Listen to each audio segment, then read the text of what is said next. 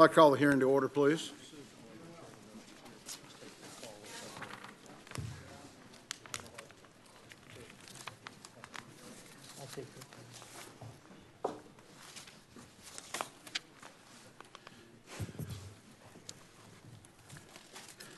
Attorney General Sessions, appreciate your willingness to appear before the committee today. I thank you for your years of dedicated service as a member of this body and your recent leadership at the Department of Justice.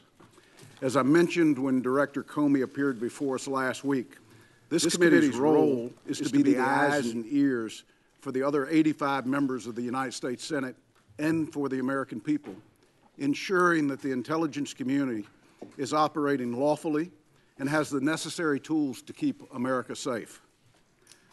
The community is a large and diverse place.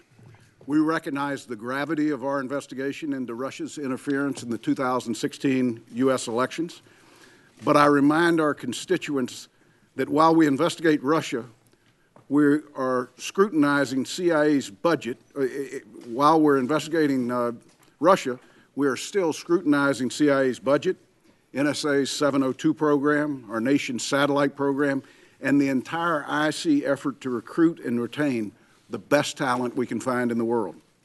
More often than not, the committee conducts its work behind closed doors, a necessary step to ensure that our most sensitive sources and methods are protected. The sanctity of these sources and methods are at the heart of the intelligence community's ability to keep us safe and to keep our allies safe from those who seek to harm us. I've said repeatedly that I do not believe any committee that the committee does should be done in public. But I also recognize the gravity of the committee's current investigation and the need for the American people to be presented the facts so that they might make their own judgments.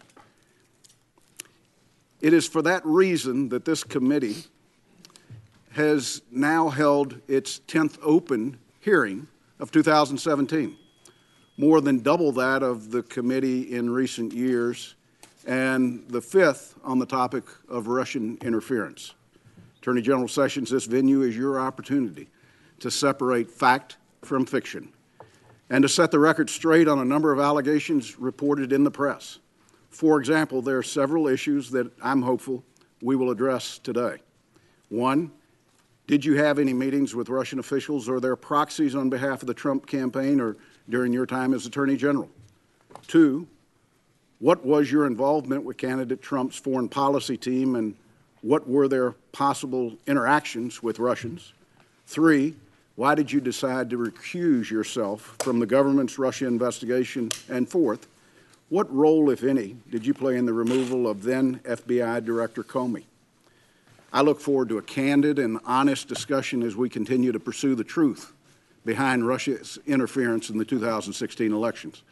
The committee's experienced staff is interviewing the relevant parties, having spoken to more than 35 individuals to date, to include just yesterday an interview of former Homeland Security Secretary Jay Johnson. We also continue to review some of the most sensitive intelligence in our country's possession. As I've said previously, we will establish the facts, separate from rampant speculation, and lay them out for the American people to make their own judgment. Only then will we as a nation be able to put this episode to rest and look to the future. I'm hopeful that members will focus their questions today on the Russia investigation and not squander the opportunity by taking political or partisan shots. The Vice Chairman and I continue to lead this investigation together on what is a highly charged political issue. We may disagree at times, but we remain a unified team with a dedicated, focused, and professional staff working tirelessly on behalf of the American people to find the truth. The committee has made much progress as the political winds blow forcefully around us, and I think all members would agree that despite a torrent of public debate on who and what committee might be best suited to lead on this issue, the Intelligence Committee has lived up to its obligation to move forward with purpose and above politics. Mr. Attorney General, it's good to have you back. I would now turn to the Vice Chairman for any remarks he might have. Thank you, Mr. Chairman, and I want to also thank the way that we're proceeding on this investigation. Mr. Attorney General, it's good to see you again, and we appreciate your appearance on the heels of Mr. Comey's revealing testimony last week. I do, though, want to take a moment at the outset and first express some concern with the process by which we are seeing you, the Attorney General, today. It's my understanding that you were originally scheduled to testify in front of the House and Senate Appropriations Committees today. I know those appearances have been canceled to come here instead. While we appreciate his testimony before our committee, I believe, and I believe I speak for many of my colleagues, that I believe he should also answer questions from members of those committees and the Judiciary Committee as well. Mr. Attorney General, it's my hope that you will reschedule those appearances as soon as possible. In addition, I want to say at the outset that while we consider your appearance today as just the beginning of our interaction with you and your department, Mr. Attorney General, we had always expected to talk to you as part of our investigation. We believed it would be actually later in the process. We're glad to accommodate your request to speak to us today, but we also expect to have your commitment to cooperate with all future requests and make yourself available as necessary to this committee for, as the Chairman has indicated, this very important investigation. Now let's move to the subject of today's discussion. Let's start with the campaign. You were an early and ardent supporter of Mr. Trump. In March, you were named as chairman of the Trump campaign's National Security Advisory Committee. You were much more than a surrogate. You were a strategic advisor who helped shape much of the campaign's national security strategy. No doubt, you will have key insights about some of the key Trump associates that we're seeking to hear from in the weeks ahead. Questions have also been raised about some of your own interactions with Russian officials during the campaign. During your confirmation hearing in January, you said, quote, "You did not have communications with Russians." Senator Leahy later asked you in writing whether you'd been in contact with anyone connected to any part of the Russian government about the 2016 election. You answered, I believe, with a definitive no. Despite that, the fact is, as we discovered later, that you did have interactions with Russian government officials during the course of the campaign. In March, you acknowledged 2 meetings with the Russian ambassador. Yet, there's also been some public reports of a possible 3rd meeting at the Mayflower Hotel on April 27th. I hope that today you will help clear up those discrepancies. We also expect, and hope this is very important, that you'll be willing to provide the committee with any documents that we'd need to shed light on this issue, such as emails or calendars. Then, there's the topic of the firing of former FBI Director Comey. Last Thursday, we received testimony from Mr. Comey Under oath, he outlined his very troubling interactions with the President, as well as the circumstances of his firing. A few disturbing points stood out. First, Mr. Comey, who has decades of experience at the Department of Justice and at the FBI, serving under presidents of both parties, was so unnerved by the actions of the President that he felt, quote, compelled to fully document every interaction they had. Mr. Comey sat where you are sitting today and testified that he was concerned that the President of the United States might lie about the nature of their meetings. That's a shocking statement from one of our nation's top law enforcement officials. We also heard that Director Comey took it as a direction from the President that he was to drop the FBI's investigation into former National Security Advisor General Mike Flynn. Finally, we heard from Mr. Comey that he believes he was fired over his handling of the Russia investigation. The President himself confirmed this in statements to the media. This is deeply troubling for all of us who believe on both sides of the aisle in preserving the independence of the FBI. We have a lot of work in order to follow up on these alarming disclosures. Mr. Attorney General, your testimony today is an opportunity to begin the process of asking those questions.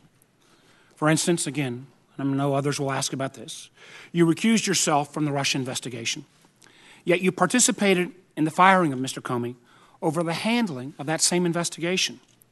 We'll want to ask you about how you view your recusal and whether you believe you've complied with it fully.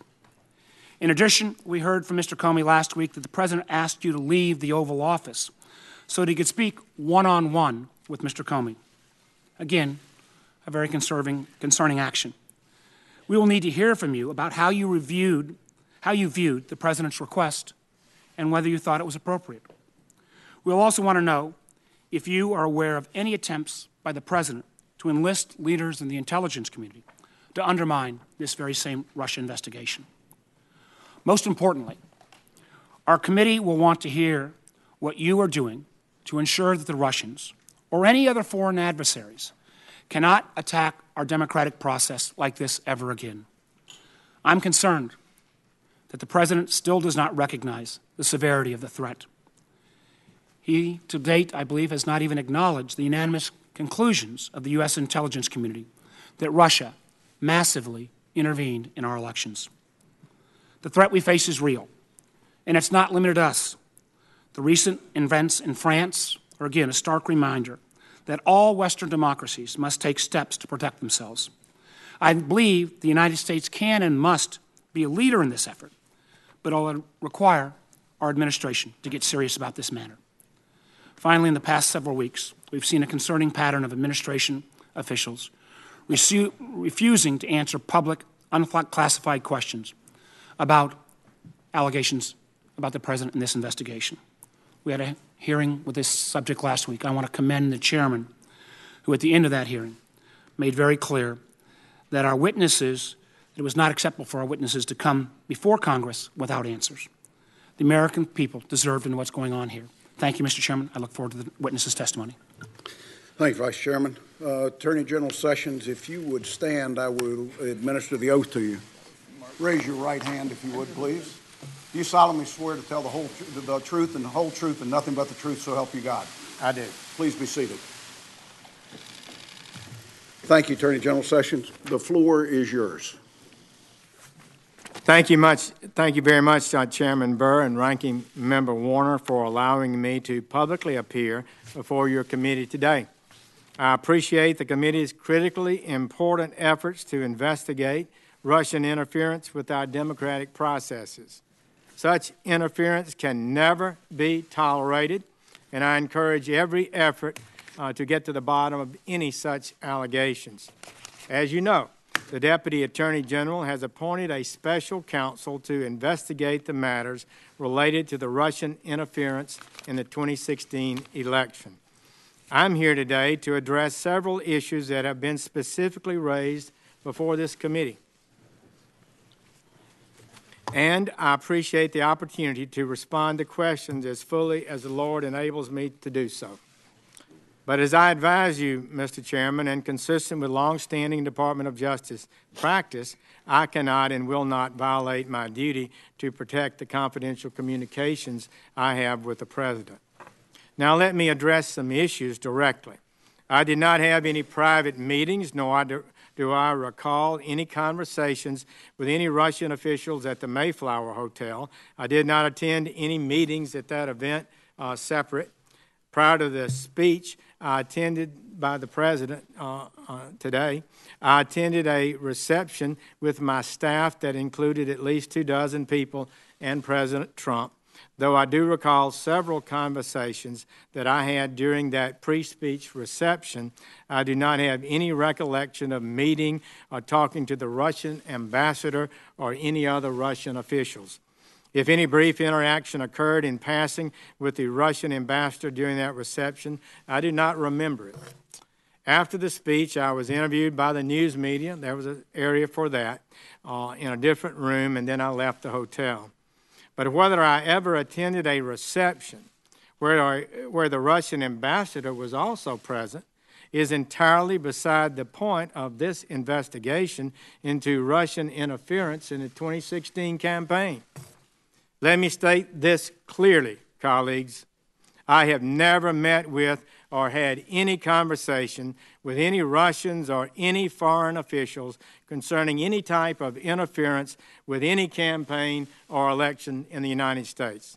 Further, I have no knowledge of any such conversations by anyone connected to the Trump campaign.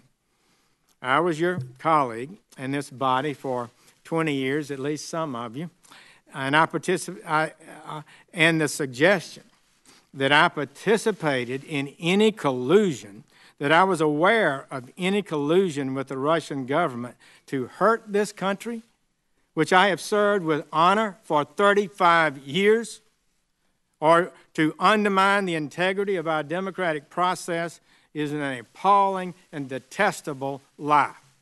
Relatedly, there is the assertion that I did not answer Senator Franken's question honestly at my confirmation hearing.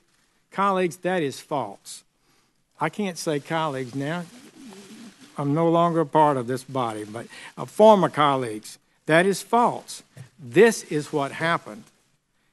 Senator Franken asked me a rambling question after some 6 hours of testimony that included dramatic new allegations that the United States intelligence community, the U.S. intelligence community, had advised President-elect Trump, quote, that there was a continuing exchange of information during the campaign between Trump's surrogates and intermediaries for the Russian government, close quote. I was taken aback by that explosive allegation, which he said was being reported as breaking news that very day, and which I had not heard. I wanted to refute that immediately. Any suggestion that I was part of such an activity, I replied to Senator Franken this way, quote, Senator Franken, I'm not aware of any of those activities. I have been called a surrogate a time or two in that campaign, and I did not have communications with the Russians, and I'm unable to comment on it. Close quote. That was the context in which I was asked the question, and in that context, my answer was a fair and correct response to the charge as I understood it. I was responding to this allegation that we had met, surrogates had been meeting with the Russians on a regular basis.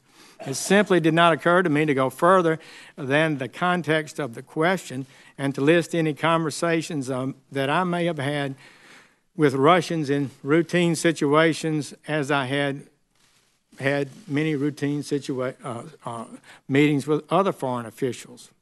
So please hear me now. And it was only in March, after my confirmation hearing, that a reporter asked my spokesperson whether I had ever met with any Russian officials. This was the first time that question had squarely been posed to me.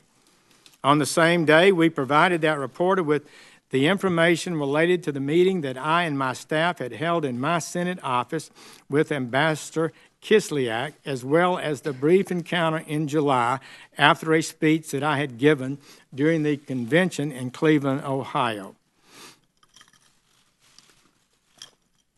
I also provided the reporter with a list of 25 foreign ambassador meetings that I'd had during 2016. In addition, I provided supplemental testimony to the Senate Judiciary Committee to explain this event. So I readily acknowledge these two meetings, and certainly not one thing happened that was improper in any one of those meetings. Let me also explain clearly the circumstances of my recusal from the investigation into the Russian interference with the 2016 election. Please, colleagues, hear me on this. I was sworn in as Attorney General on Thursday, February 9th. The very next day, as I had promised to the Judiciary Committee I would do, at least at an early date, I met with career department officials, including a senior ethics official, to discuss some things publicly reported in the press that might have some bearing on whether or not I should recuse myself in this case. From that point, February 10th, until I announced my formal recusal on March 2nd, I was never briefed on any investigative details, did not access any information about the investigation. I received only the limited information that the department's career officials determined was necessary for me to form and make a recusal decision. As such, I have no knowledge about this investigation as it is ongoing today, beyond what has been publicly reported. I don't even read that carefully. And I have taken no action whatsoever with regard to any such investigation. On the date of my formal recusal, my Chief of Staff sent an email to the heads of relevant departments, including by name to Director Comey of the FBI, to instruct them to inform their staffs of this recusal and to advise them not to brief me or involve me in any way in any such matters. And in fact, they have not. Importantly, I recuse myself not because of any asserted wrongdoing or any belief that I may have been involved in any wrongdoing in the campaign, but because a Department of Justice regulation, 28 CFR 45.2, I felt required it. That regulation states, in effect, that department employees should not participate in investigations of a campaign if they served as a campaign advisor. So the scope of my recusal, however, does not and cannot interfere with my ability to oversee the Department of Justice, including the FBI, which has an $8 billion budget and 35,000 employees. I presented to the President my concerns and those of Deputy Attorney General Rod Rosenstein about the ongoing leadership issues at the FBI, as stated in my letter recommending the removal of Mr. Comey, along with the Deputy Attorney General's memorandum on that issue, which have been released publicly by the White House. Those represent a clear statement of my views. I adopted Deputy Attorney General Rosenstein's points that he made in his memorandum and made my recommendation. It is absurd, frankly, to suggest that a recusal from a single specific investigation would render the Attorney General unable to manage the leadership of the various Department of Justice law enforcement components that conduct thousands of investigations. Finally, during his testimony, Mr. Comey discussed a conversation that he and I had about the meeting Mr. Comey had with the President. I'm happy to share with the committee my recollection of that conversation that I had with Mr. Comey. Following a routine morning threat briefing, Mr. Comey spoke to me and my Chief of Staff. While he did not provide me with any of the substance of his conversation with the President, apparently the day before, Mr. Comey expressed concern about proper communications protocol with the White House and with the President. I responded. He didn't recall this, but I responded to his comment by agreeing that the FBI and the Department of Justice needed to be careful to follow department policies regarding appropriate contacts with the White House. Mr. Comey had served in the department for better than 2 decades, and I was confident that he understood and would abide by the well-established rules limiting communications with the White House, especially about ongoing investigations. That's what's so important to control.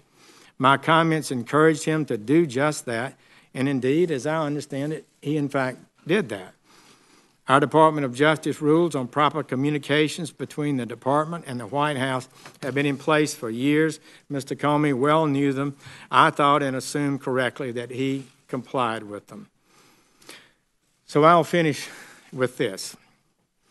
I recused myself from any investigation into the campaign for president, but I did not recuse myself from defending my honor against scurrilous and false allegations.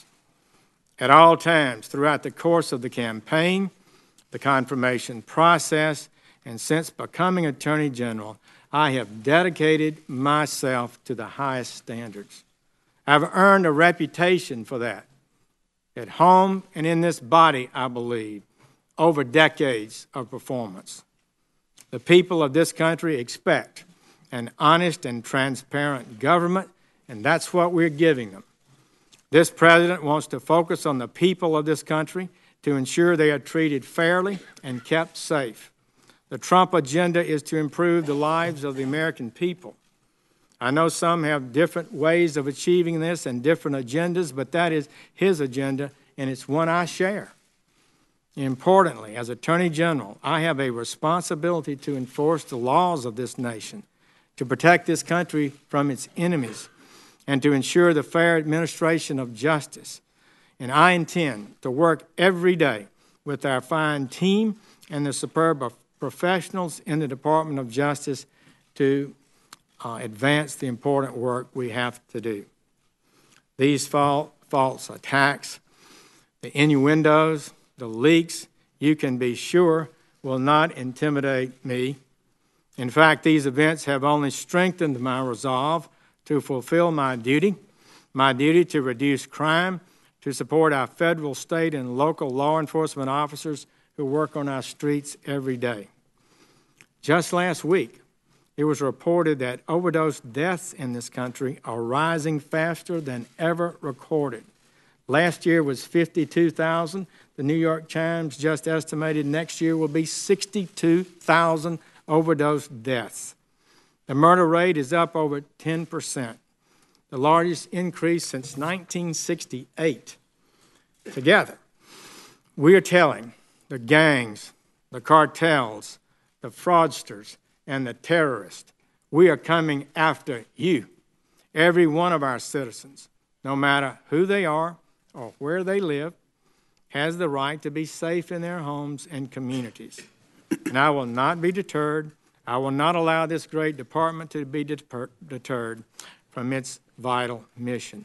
Thank you, Mr. Chairman, Ranking Member Warner. I have a great honor to appear before you today, and I will do my best to answer your questions. General Sessions, thank you. Thank you for that testimony. I'd like to note for members, the chair and the vice chairman will be recognized for 10 minutes. Members will be recognized for 5 minutes. And I'd like to remind our members that we are in open session. No references to classified or committee-sensitive materials should be used relative to your questions. With that, I recognize myself at this time for 10 minutes. General Sessions, you talked about the Mayflower Hotel where the president gave his first foreign policy speech, and it's been covered in the press that the president was there, you were there, others were there. From your testimony, you said you don't remember whether Ambassador Kislyak was there, the Russian ambassador. Is that correct? I did not remember that. I did not remember that, but I understand he was there.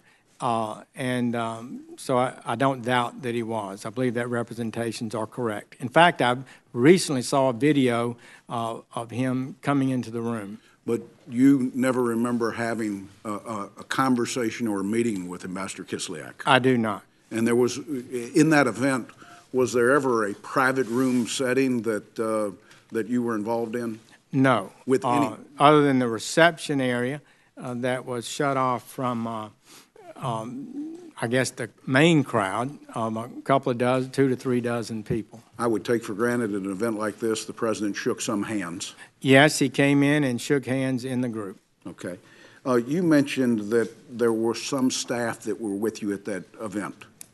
My legislative director at the time, Is this your Senate staff? Senate legislative director, who was a retired U.S. Army colonel who'd served on the Armed Services staff with Senator John Warner before she joined my staff, was with me in the reception area and throughout the rest of the events. Would you say that you were there as a United States Senator or as a surrogate of the campaign for this event? I came there as an interested person, very anxious to see how President Trump would do in his first major foreign policy address. I believe he'd only given one major speech before. That would maybe at the Jewish AIPAC event.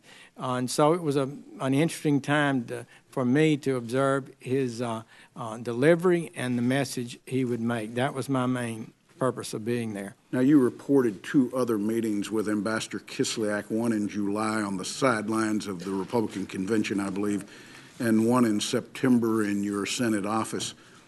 Have you had any other interactions with government officials over the year in a campaign capacity? I'm not asking you from a standpoint of your Senate life, but in the campaign capacity.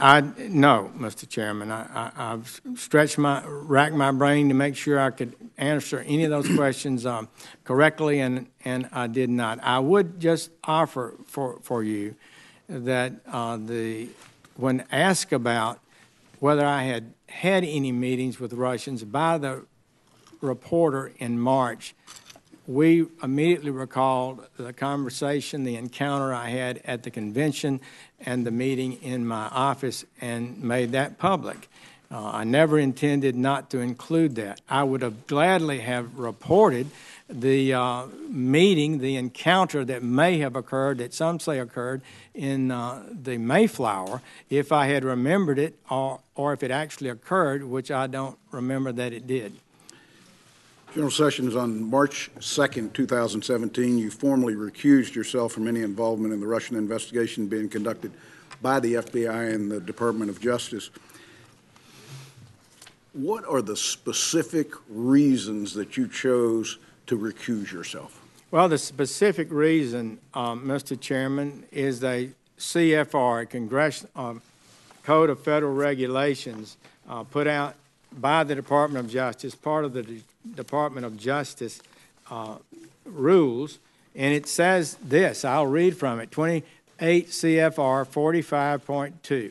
Unless authorized, no employee shall participate in a criminal investigation or prosecution if he has a personal or political relationship with any person involved in the conduct of an investigation. It goes on to say for political,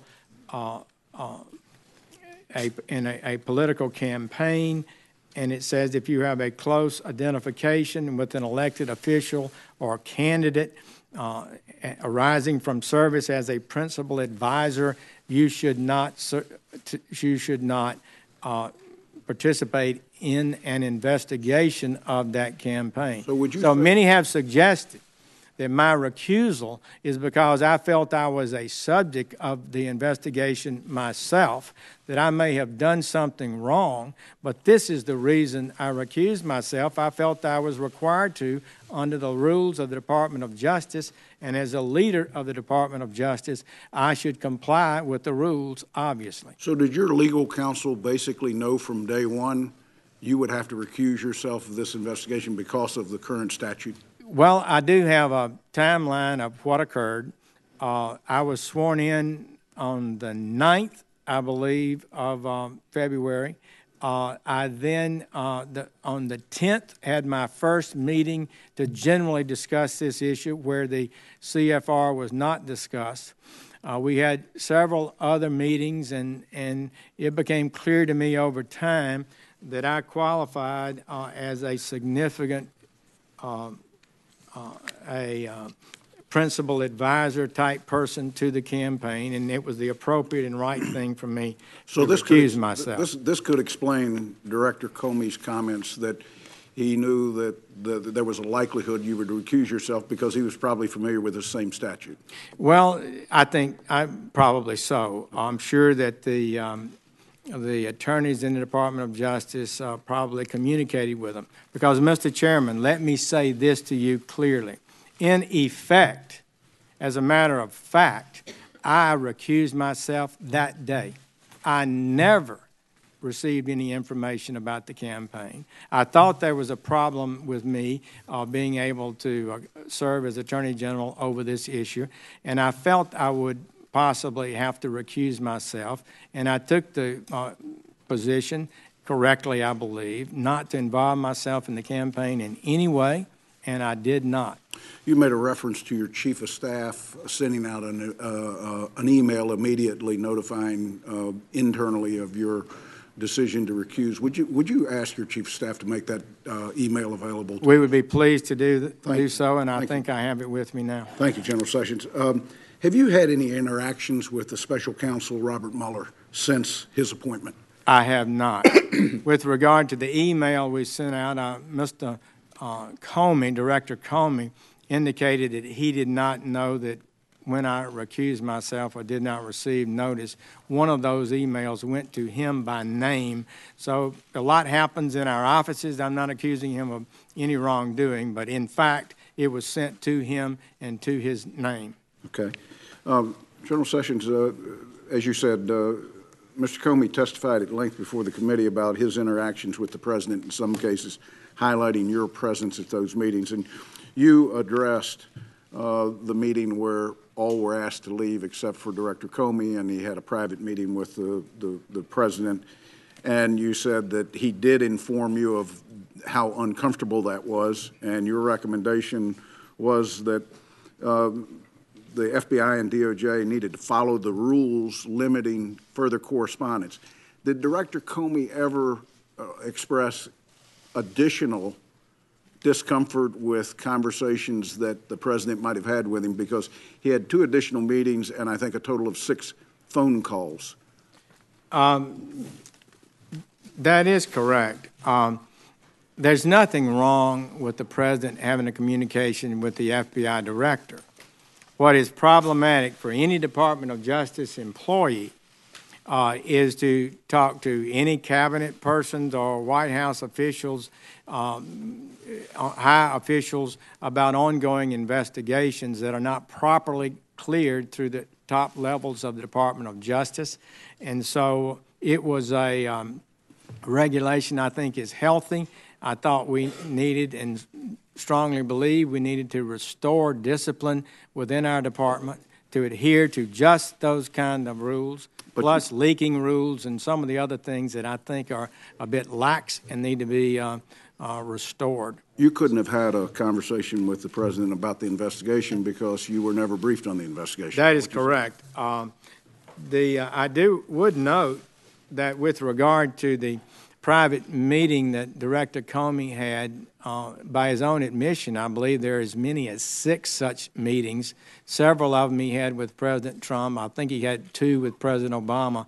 So it's not improper per se, but it would not be justified for a department official to share information about an ongoing investigation without prior review and clearance from above. General Sessions, just one last question. You were the chair of this foreign policy team for the Trump campaign. To the best of your knowledge, did that team ever meet? We met a couple of times, maybe. Some of the people did, but we never functioned, frankly, Mr. Chairman, as a coherent team. We had various meetings. Were there any members of that team you never met? Yes. Okay. Vice Chairman. Thank you, General Sessions. As I mentioned in my opening statement, we appreciate your appearance here, but we do see this as the first step, and I would just like to get your commitment that you will agree to make yourself available as the committee needs in the weeks and months ahead. Senator Warner, I will commit to appear before this committee and other committees as appropriate. I don't think it's good policy to continually bring cabinet members or the Attorney General before multiple committees going over the same things over and over. I know other members of the Judiciary Committee or Appropriations Committee may want to raise those issues. But let me just ask about this committee. I just gave you my answer, Thank Mr. you. What about, can we also get your commitment, since there will be questions about some of these meetings that took place or not, that we could get access to documents or memoranda or your day book or something so we can... Mr. Chairman, we will be glad to provide appropriate responses to your questions and review them carefully and try to be responsive. Yesterday, a friend of the President was reported to suggesting that President Trump was considering removing Director Mueller as special counsel. Do you have confidence in Director Mueller's ability to conduct his investigation fairly and impartially? Well, first, I don't know about these reports and have no basis to but I'm asking you, sir, their I'm asking, validity. I have known Mr. Mueller over the years. He served 12 years as FBI Director. I knew him before that, and I have confidence in Mr. Mueller. So you have confidence he can do his job? But I'm not going to discuss any hypotheticals or what might be a factual situation in the future that I'm not aware of today, because I know nothing about the investigation. Do you believe? Fully recused I've got a series of questions, sir. Do you believe the President has confidence in Director Mueller? I have no idea. I've not talked to him about it. Now, we commit to this committee not to take any personal actions that might result in Director Mueller's firing or dismissal? Well, I think I probably could say that with confidence because I'm recused from the investigation. In fact, the way it works, Senator Warner, is that the acting Attorney General I'm aware investigation, process, but I just wanted to get you on the record that you would not, Deputy Attorney General Rod Rosenstein, with your recusal, you would not take any actions to try to have Special Investigator Mueller removed. I wouldn't think that would be appropriate for me to do. Yes, sir, I agree. To your knowledge, have any Department of Justice officials been involved with conversations about any possibility of presidential pardons about any of the individuals involved with the Russia investigation? Mr. Chairman, I'm not able to comment on conversations with high officials within the White House. That would be a violation of the communications rule that I have to. Is that, just so I can understand, is the basis of that unwillingness to answer based on executive privilege or what? It's a longstanding policy of the Department of Justice not to comment on conversations that the Attorney General has had with the President of the United States for confidential reasons that really are founded in the co-equal branch powers in the Constitution of the United States. But just so I'm understanding, does that mean, are you claiming executive privilege here today, sir? I'm not claiming executive privilege because that's the President's power, and I have no power to claim executive privilege. What about conversations with other Department of Justice or other White House officials about potential pardons? Not the President, sir.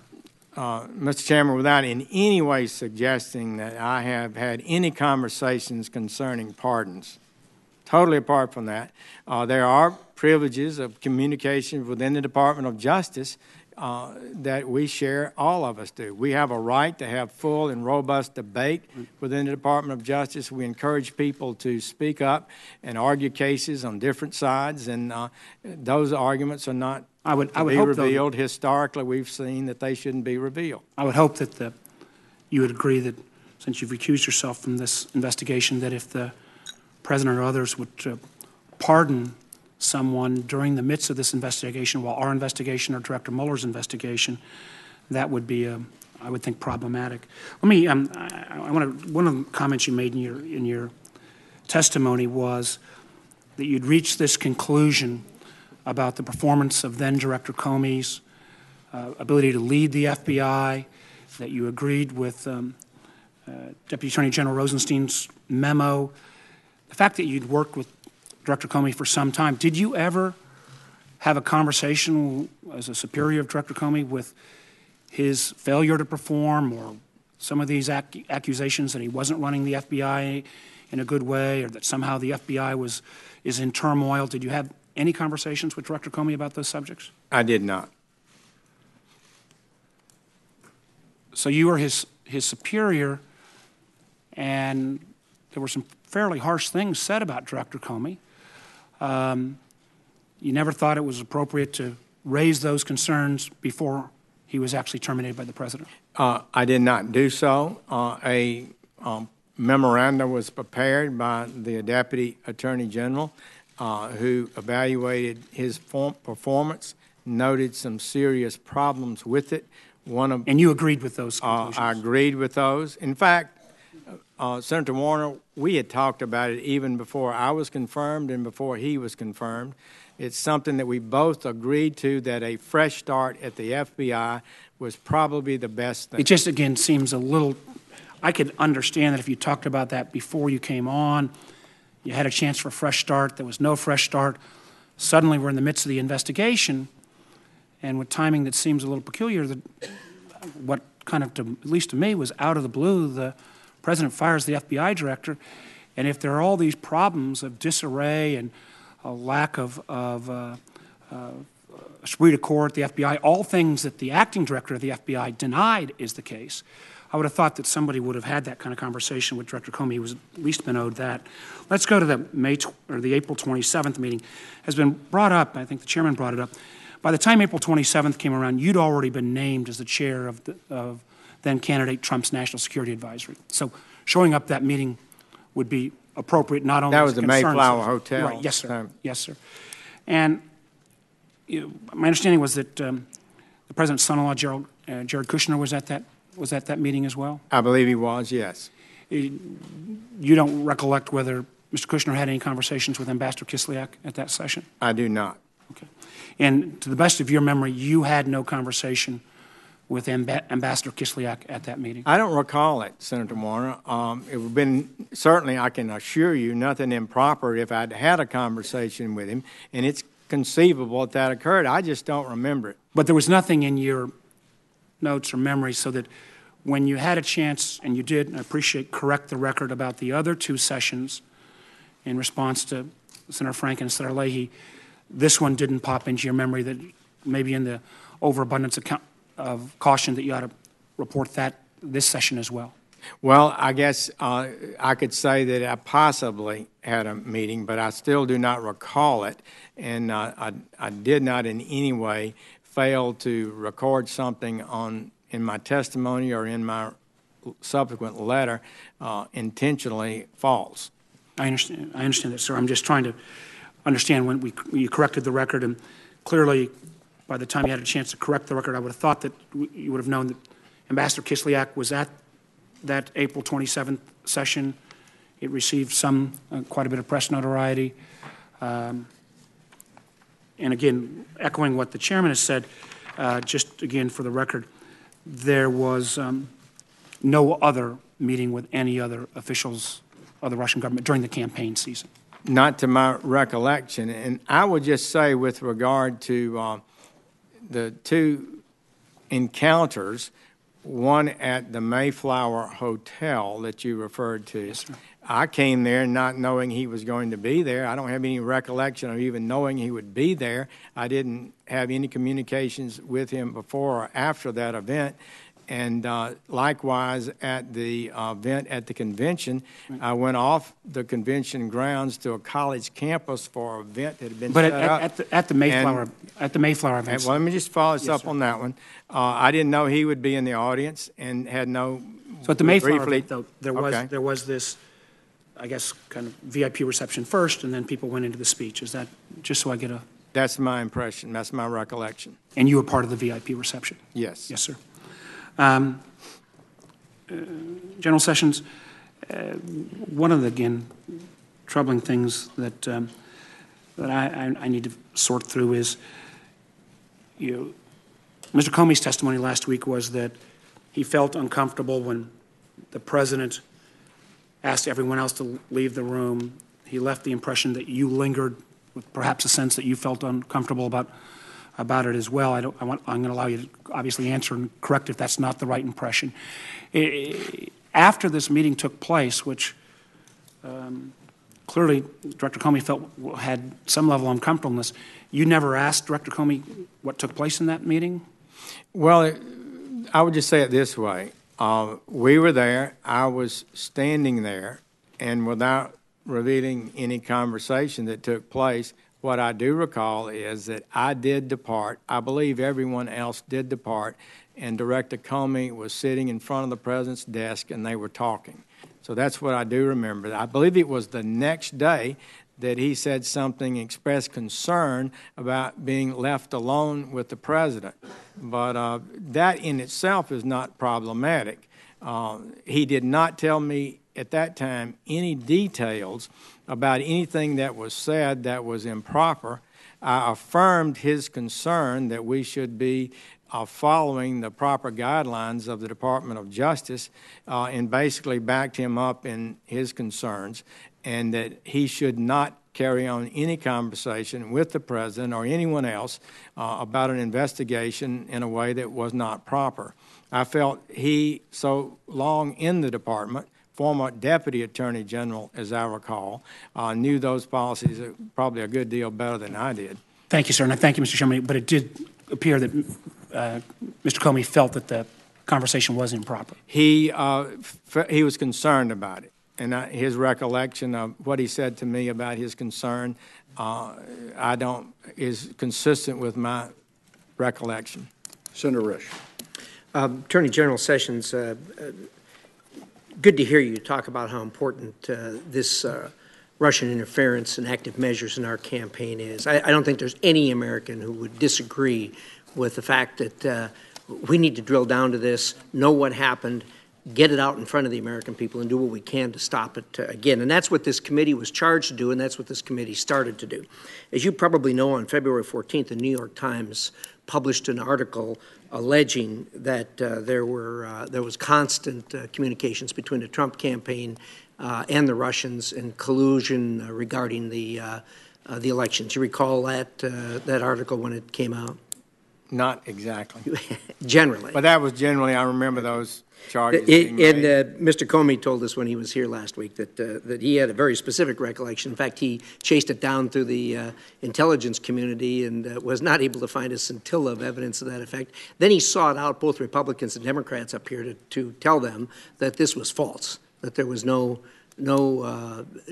such facts anywhere that corroborated what the New York Times had reported. Nonetheless, after that, this committee took that on as one of the things, and we've spent really substantially more time on that than we have on the Russian active measures. We've been through thousands of pages of information, interviewed witnesses, and everything else. We're really no different than where we were when this whole thing started. But and there's been no reports that I know of any factual information in that regard. Are you aware of any such information of collusion? Is that arose from the dossier, so-called dossier, Senator Risch? Is that what you're referring to? Well, we're anywhere. I believe that's the report that Senator Franken hit me with when I was testifying, and it, I think, has been pretty substantially discredited, but you would know more than I.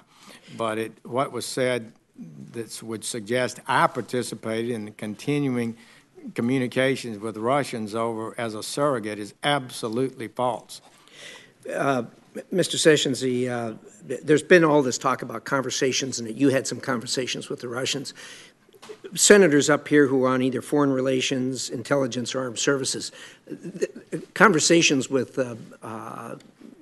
officers of other governments or ambassadors or what have you are everyday occurrences here, multiple-time occurrences for most of us. Is that a fair statement? I think it is, yes. And indeed, if you run into one in a grocery store, you're going to have a conversation with them. Is that fair? Could very well happen. And be nothing improper. All right. On the other hand, collusion with the Russians or any other government, for that matter, when it comes to our elections, certainly would be improper and illegal. Would that be a fair statement? Absolutely. All right. Are you willing to sit here and tell the American people, unfiltered by what the media is going to put out, that you participated in no conversations of any kind where there was collusion between the Trump campaign and any other foreign government? I can say that absolutely, and I have no hesitation to do so. Mr. Sessions, you're a former U.S. Attorney, former United States Senator, and the Attorney General of the United States. You participated, as you've described, in the Trump campaign. And as such, you traveled with the campaign, I gather? I did. You spoke for the campaign at times? Well, on a number of occasions. I was not continually on the trail. Based upon your experience and based upon your participation in the campaign, did you hear even a whisper or a suggestion or anyone making reference within that campaign that somehow the Russians were involved in that campaign? I did not. Okay. No What would you have done ever, if you'd have heard that? Well, I would have been shocked, and I would have known it was improper. And headed for the exit, I suppose. Well, maybe. So this was, serious. This is a serious matter because what you're talking about is hacking into a private person or DNC computer and obtaining information and spreading that out. That's just not right. And I believe it's likely that laws were violated if that actually occurred. So it's an improper thing. Mr. Sessions, has any person from the White House or the administration, including the President of the United States, either directed you or asked you to do any unlawful or illegal act since you've been Attorney General of the United States? No, Senator Rich, not. Thank you, Mr. Chairman. Senator Feinstein. Thanks very much, Mr. Chairman.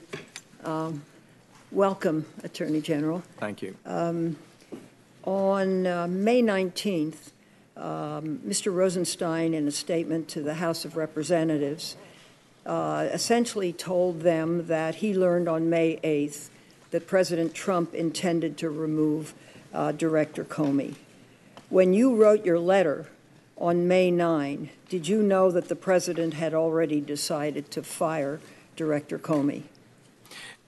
Senator Feinstein, I would say that I believe it's been made public that the President asked us our opinion. It was given, and he asked us to put that in writing. And I don't know how much more he said about it than that, but I believe he has talked about it, and I would let his words speak for themselves. Well, on May 11th, on NBC Nightly News, 2 days later, the President stated he was going to fire Comey regardless of the recommendation. So I'm puzzled about the recommendation because the decision had been made. So what was the need for you to write a recommendation? Well, we were asked our opinion, and when we expressed it, which was consistent with the memorandum and letter we wrote, I felt comfortable, and I guess the Deputy Attorney General did too, in providing that information in writing. So do you concur with the President that he was going to fire Comey regardless of recommendation because the problem was the Russian investigation?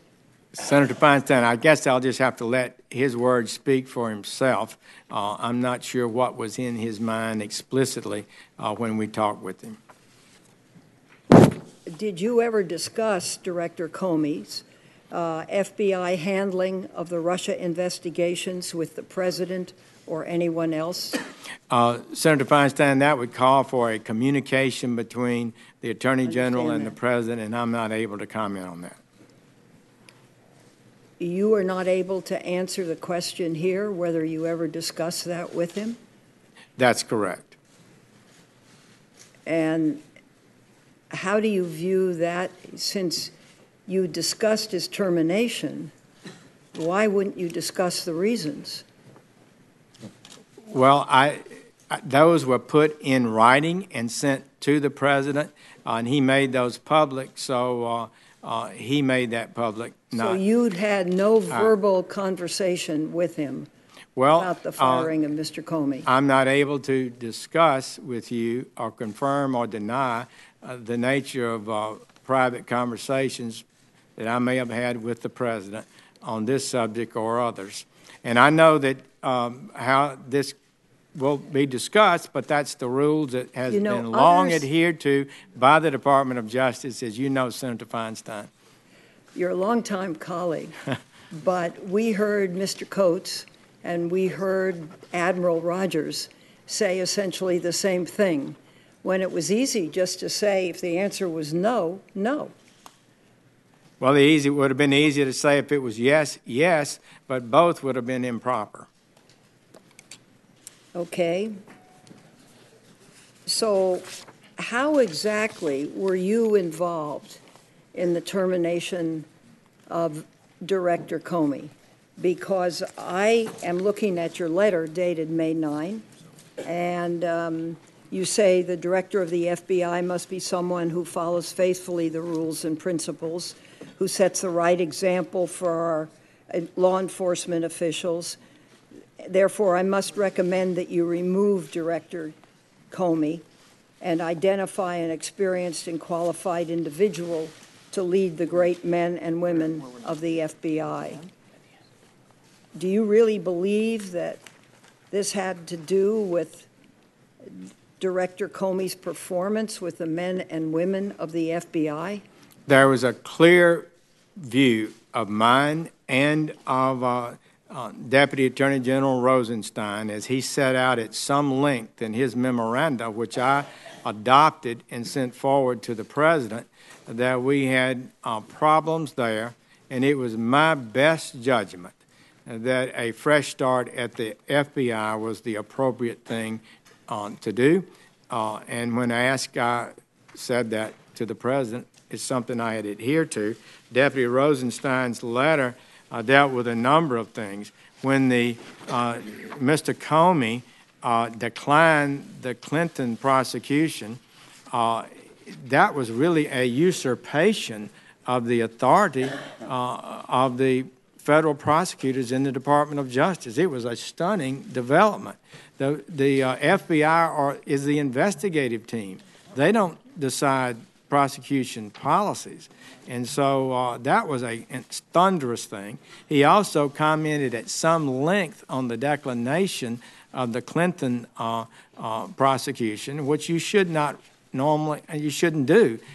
Policies have been historic. If you decline, and you don't talk about it. There were other things that had happened that indicated to me a lack of discipline, and it caused controversy on both sides of the aisle. And I had come to the conclusion that a fresh start was appropriate and did not mind putting that in writing. My time is up. Thank you very much. Senator Rubio. Thank you. Thank you for being here, Attorney General. I want to go back to February 14th and kind of close the loop on the details. Director Comey was here, provided great detail about that day. So what I've heard so far is there was a meeting in the Oval Office on the 14th. You recall being there along with him. At some point, the meeting concluded. The President, everyone got up to leave. The President asked Director Comey to stay behind, correct? Well, that's a communication in the White House that I would not comment on. All right. I do indicate. You remember seeing him stay behind? Yes. Okay. And his testimony was that you lingered. And his view of it was you lingered because you knew that you needed to stay. That was his characterization. Do you remember lingering? Do you remember feeling like you needed to stay? I do recall being one of the last ones to leave. Did you decide to be one of the last ones to leave? I don't know how that occurred. We had finished a counterterrorism briefing there. A number of people were there and people were filtering out. And I eventually left, and I do recall that I think I was the last or one of the last two or three to leave. Would it be fair to say that you felt like you needed to stay because it involved the FBI director? Well, I don't know how I would characterize that, Senator Rubio. I left. It didn't seem to me to be a major problem. I knew that Director Comey, long-time experience in the Department of Justice, could handle himself well. So you saw him after that. He characterized it as he went up to you and said, never leave me alone with the president again. It's not appropriate. And he said, this is his characterization, you just kind of shrugged like as if to say, what am I supposed to do about it? Well, I think I described it more completely, correctly. He raised that issue with me, I believe, the next day. I think that was correct. And he expressed concern to me about that private conversation. And I agreed with him essentially that there are rules on private conversations with the president, but there's not a prohibition on a private discussion with the president, as I believe he's acknowledged 6 or more himself with President Obama and President Trump. So I didn't feel like that's the first, and he gave me no detail about what it was that he was concerned about. So so I didn't say I wouldn't be able to respond if he called me. He certainly knew that with regard that he could call his direct supervisor, which in the Department of Justice, the direct supervisor to the FBI is the Deputy Attorney General. He could have complained to the deputy or to me at any time if he felt pressured, but I had no doubt that he would not yield to any pressure. Do you know if the president records conversations in the Oval Office or anywhere in the White House? I do not. Let me ask you this. If, in fact, any president was to record conversations in their official duties in the White House or the like, would there be an obligation to preserve those records? I don't know, Senator Rubio. Probably so. I want to go to the campaign for a moment. As I'm sure you're aware, as it's been widely reported, Russian intelligence agencies often pose not simply as an official, but in covers as businessmen or journalists and the like. At any point during the campaign, did you have an interaction with anyone who, in hindsight, you look back and say they were trying to influence me or gain insight, that in hindsight you look at and wonder? I don't believe in my conversations with the 3 times. Not just in general. Well, I met a lot of people, a lot of foreign officials who wanted to argue their case for their country and to point out things that they thought were important for their countries. But yes, that's a normal thing, I guess, we talk about. Right, but as far as someone who's not an official from another country, just a businessman or anyone walking down the street who kind of struck you as someone that was trying to find out what you were up to or what the campaign was up to, you never remember any sort of interaction that in hindsight appears suspicious? Well, I'd have to rack my brain, but I don't recall it now. My last question. You were on the foreign policy team. The Republican platform was changed to not provide defensive weapons to Ukraine. Were you involved in that decision? Do you know how that change was made or who was involved in making that change? I was not active in the platform committee, did not participate in that, and don't think I had any direct involvement. Do you know who did, or do you have no recollection of a debate about that issue internally in the campaign? I never watched the debate. If it occurred on the platform committee, I think it did. So I don't recall that, Senator Rubio. I'd have to think about that. Thank you. Senator Wyden. Thank you very much, Mr. Chairman. Mr. Chairman, I want to thank you for holding this hearing in the open, in full view of the American people, where it belongs.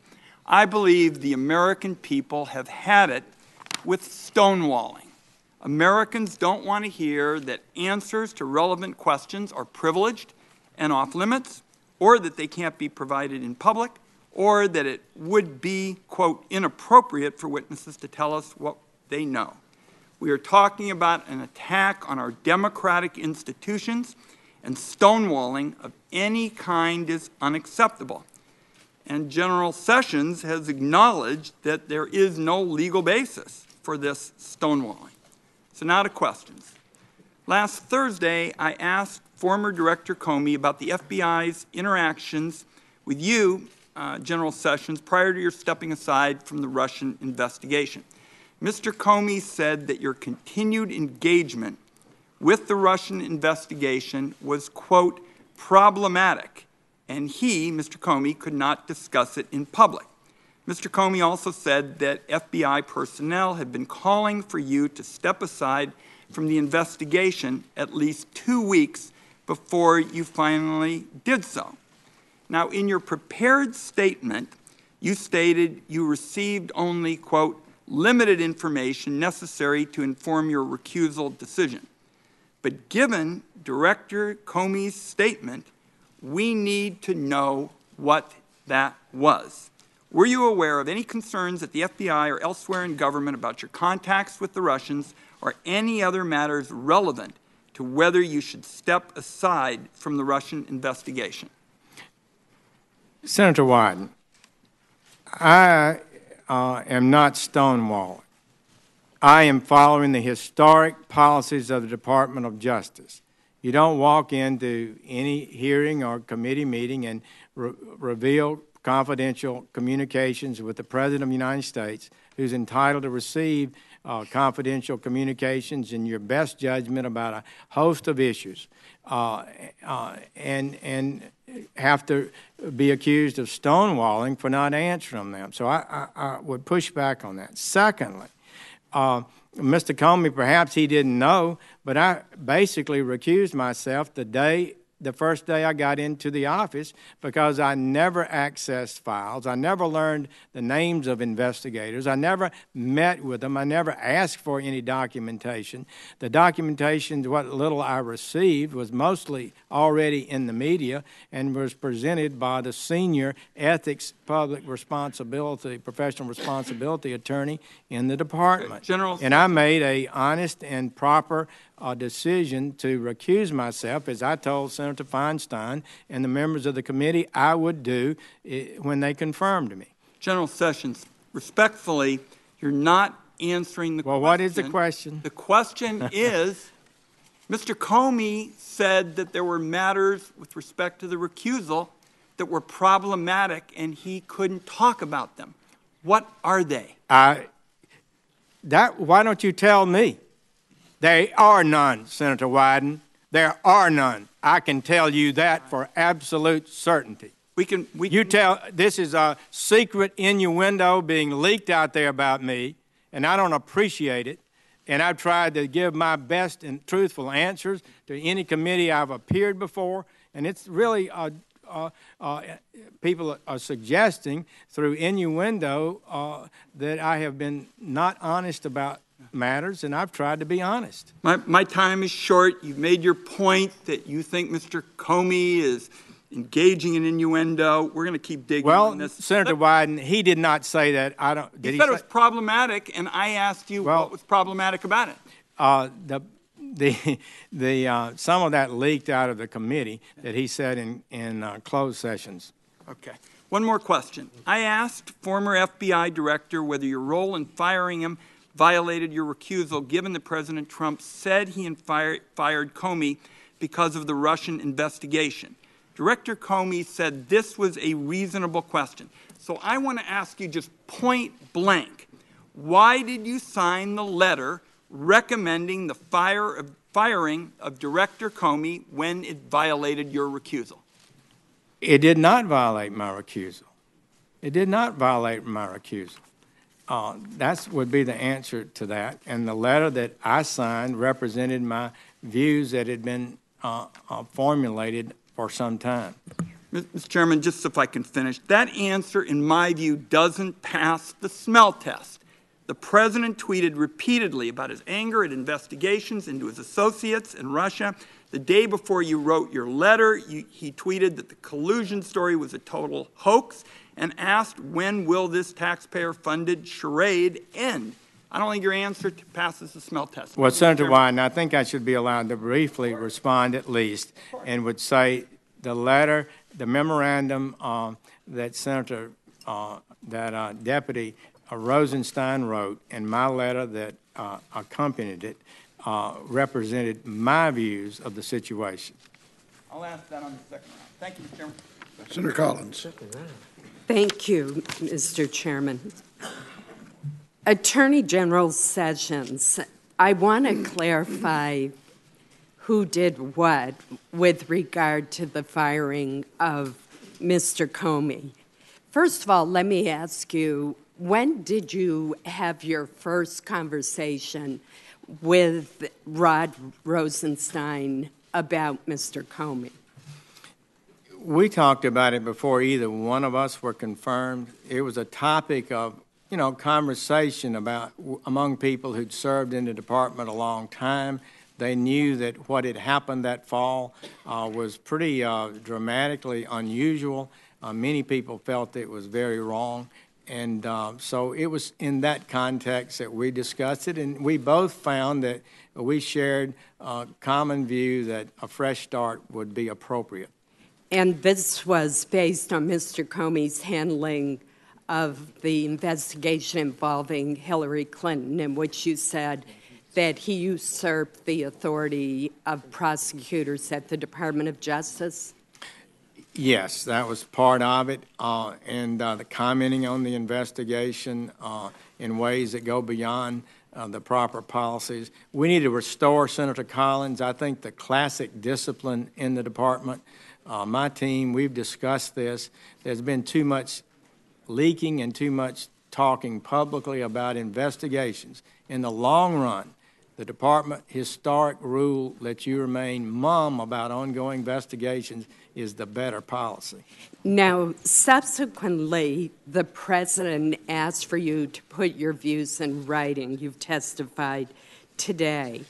And I believe that you were right to recuse yourself from the ongoing Russian investigation. But then on May 9th, you wrote to the president recommending that Mr. Comey be dismissed.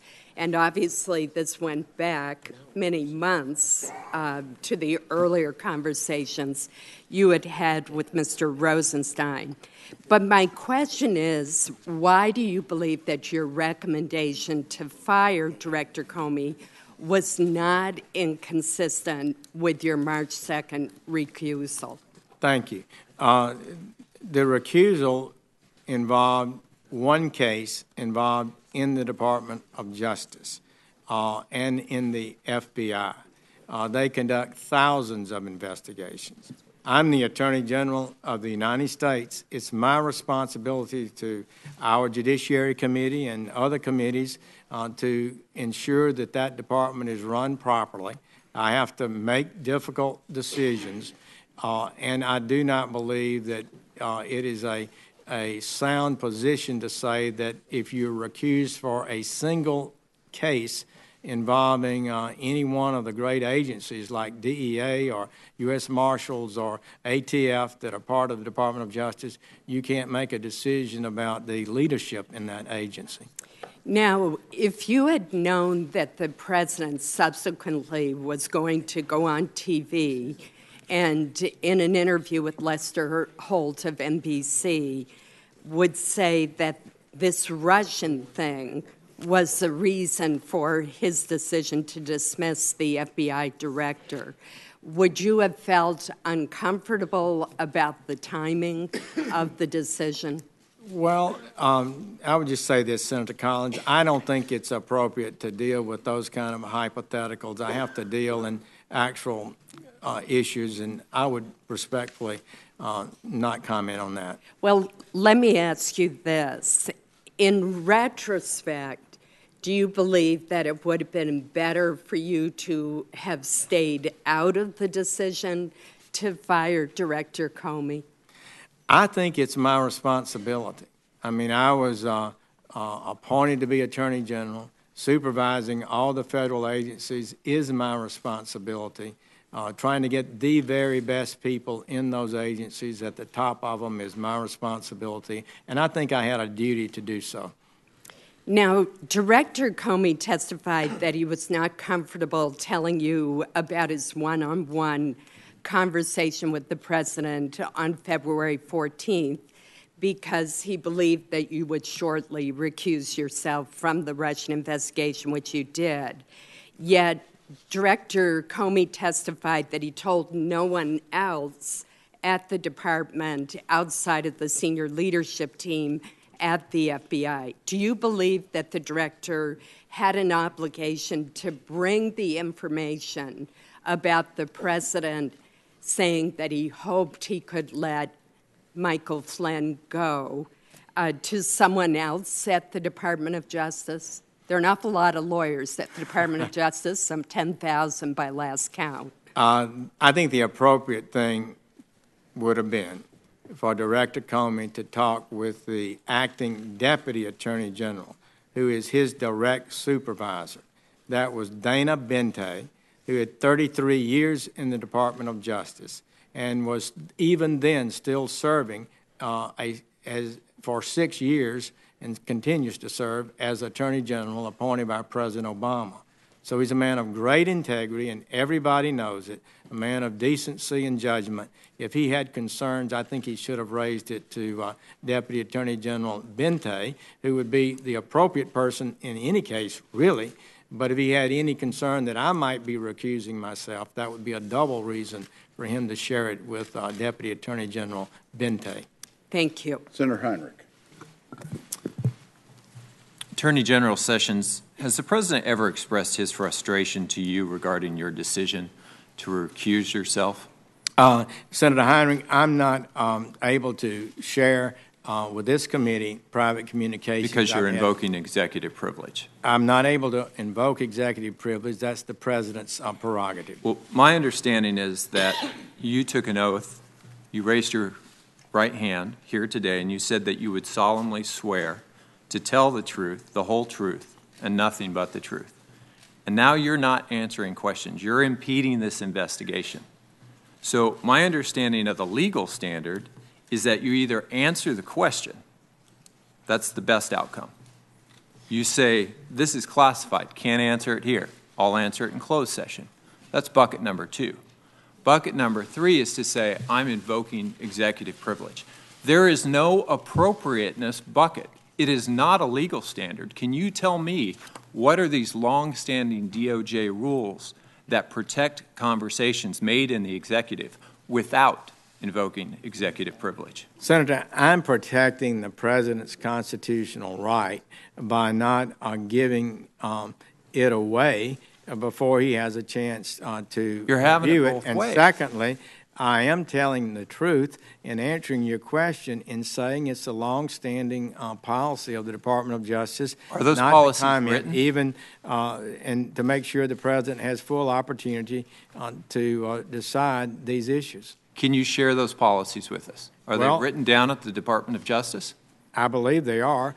This is the appropriateness legal standard for not answering congressional inquiries. It's my judgment that it would be inappropriate for me to answer and reveal private conversations with the President when he has not had a full opportunity to review the questions and to make a decision on whether or not to approve such an answer. One, there are also other privileges that could be invoked.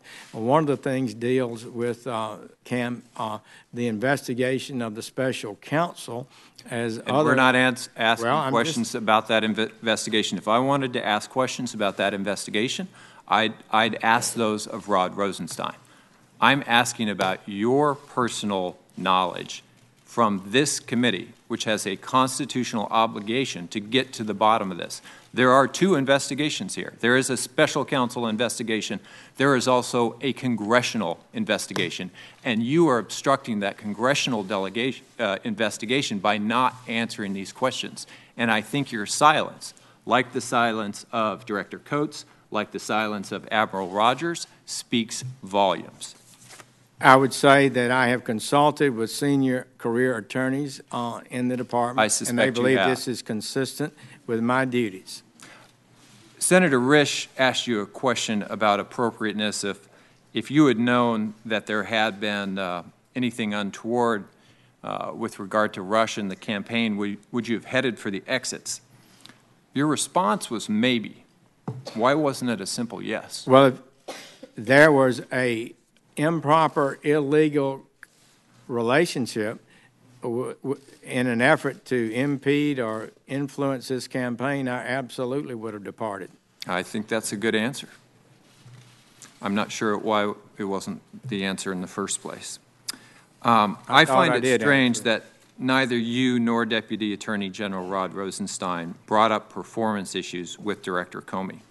And in fact, Deputy FBI Director McCabe has directly refuted any assertion that there were performance issues. This is troubling because it appears that the President decided to fire Director Comey because he was pursuing the Russia investigation and had asked you to come up with an excuse. When your assessment of Director Comey didn't hold up to public scrutiny, the President finally admitted that he had fired Director Comey because he was pursuing the Russia investigation, i.e. the Lester Holt interview. You've claimed that you did not break recusal when participating in Director Comey's firing, but it appears that his firing was directly related to Russia, not departmental mismanagement. How do you square those two things? Well, you had a lot in that question. Let me say first, within a week or so, I believe May 3rd, Director Comey testified that he believed the handling of the Clinton declination was proper and appropriate, and he would do it again.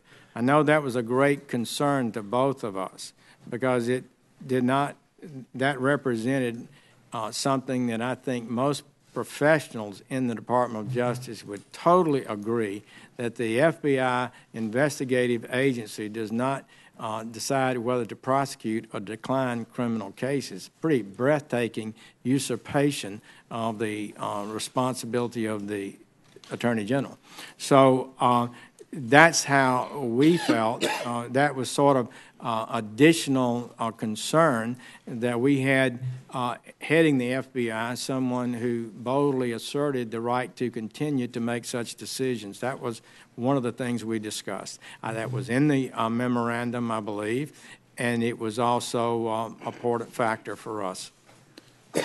Before I recognize Senator Blunt, I would like the record to show that last night Admiral Rogers spent almost 2 hours in closed session with almost the full committee, fulfilling his commitment to us in the hearing that in closed session he would answer the question, and I think it was thoroughly answered, and all members were given an opportunity to ask questions. I just want the record to show that with what Senator Heinrich stated. Senator Blunt.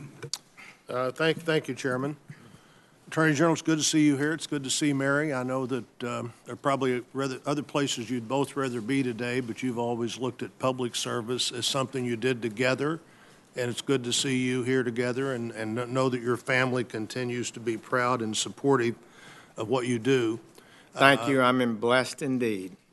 I agree with that. I agree with that. Let me just get a couple of things clear in my mind here of notes I've taken while people were asking questions and you were talking. On the April 27th, 2016 event, I think that's the Mayflower Hotel speech that the presidential candidate gave on foreign policy, you didn't have a room at that event where you had private meetings, did you? No, I did not. And as I understand it, you went to a reception that was attended by how many people? I think 2 to 3 dozen. 2 to 3 dozen people. You went in, heard a speech, and then may have seen people on your way out. Correct. So when you said you possibly had a meeting with Mr. Kislyak, did you mean you possibly met him? I didn't have any formal meeting with him. I'm confident of that, but I may have had an encounter during the reception. That's the only thing I cannot say with certainty. I did not. That's all I can say. Well, that's what I thought you were saying, but sometimes when I hear I had a meeting, that would mean more to me than I met somebody. Right. You might have met him at the reception. Could you have met other ambassadors at that reception as well? I could. I remember one in particular that we had a conversation with whose country had an investment in Alabama, and we talked a little length about that. I remember that, but otherwise have no recollection of a discussion with the Russian ambassador. All right. So you were there. You've read since he was there. You may have seen him, but you had no room where you were having meetings with individuals to have discussions at the Mayflower Hotel that day. No, that is correct. Well, whenever you talked to Mr. Comey after he had had his meeting with the president, you think that was probably the next day? You didn't stay afterwards and see him after he left the Oval Office that night? No, I understand his testimony may have suggested that it happened right afterwards, but it was either the next morning, which I think it was, or maybe the morning after that.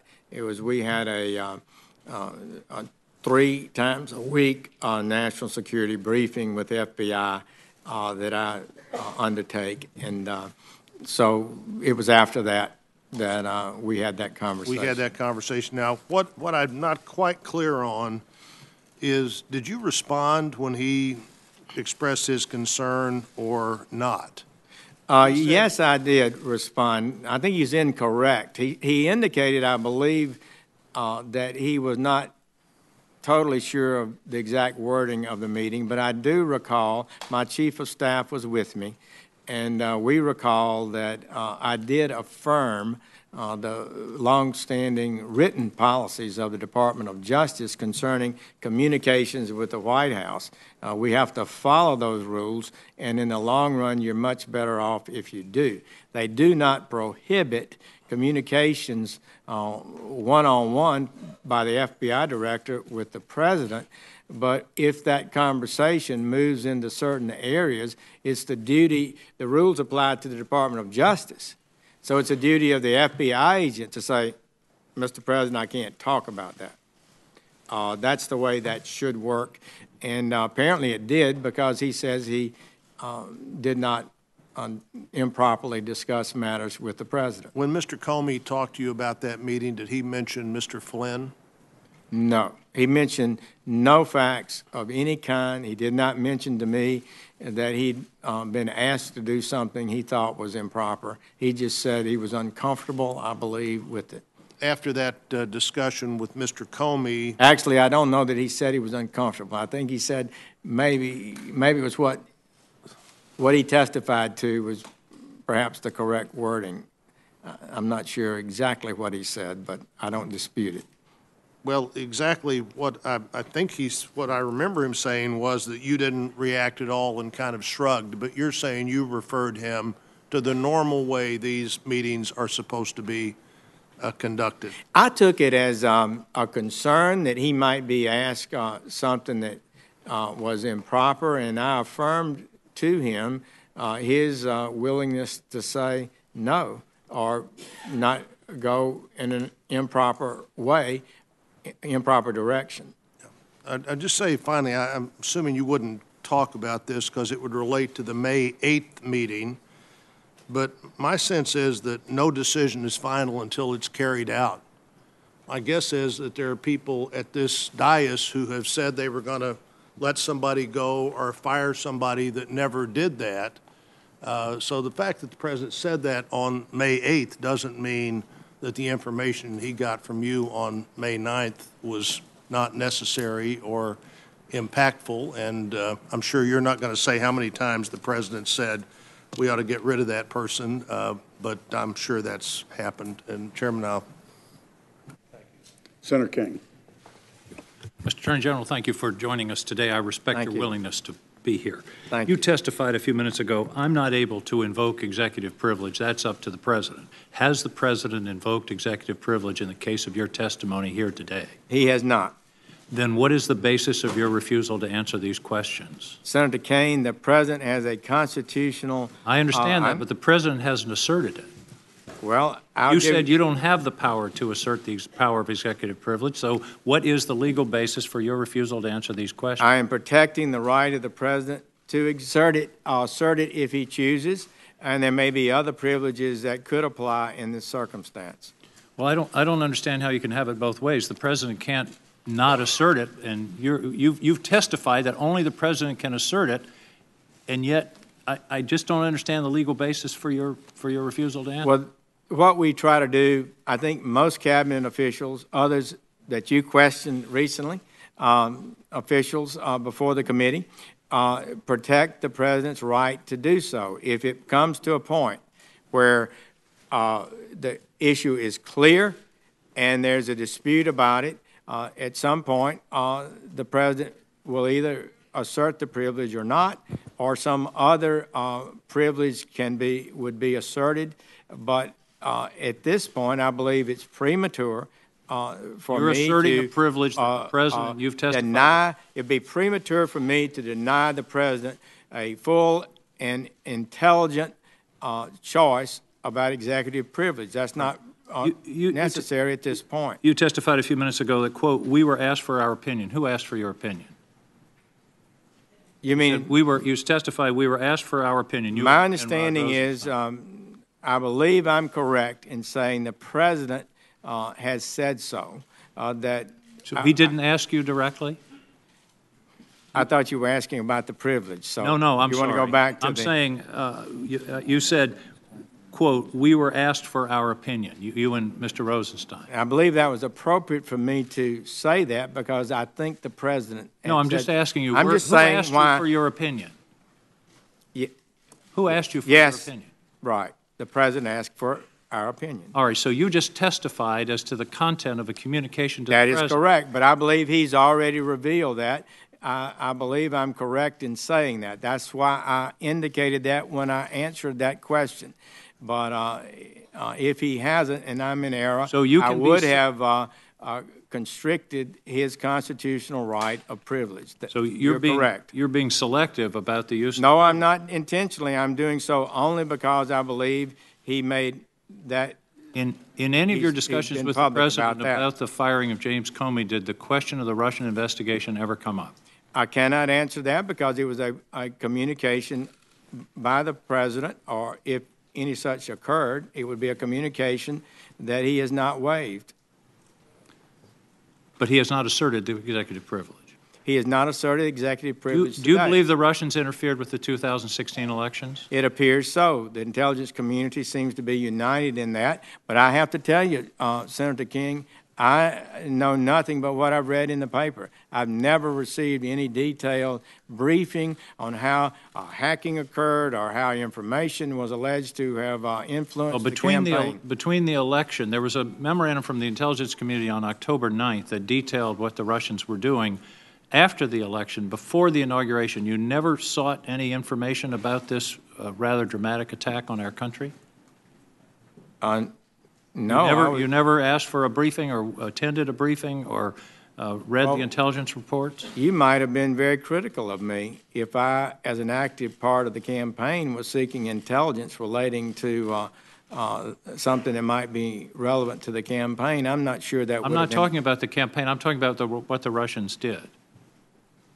You received no briefing on the Russian active measures in connection with the 2016 election? No, I don't believe I ever did. Let's go to your letter of May 9th.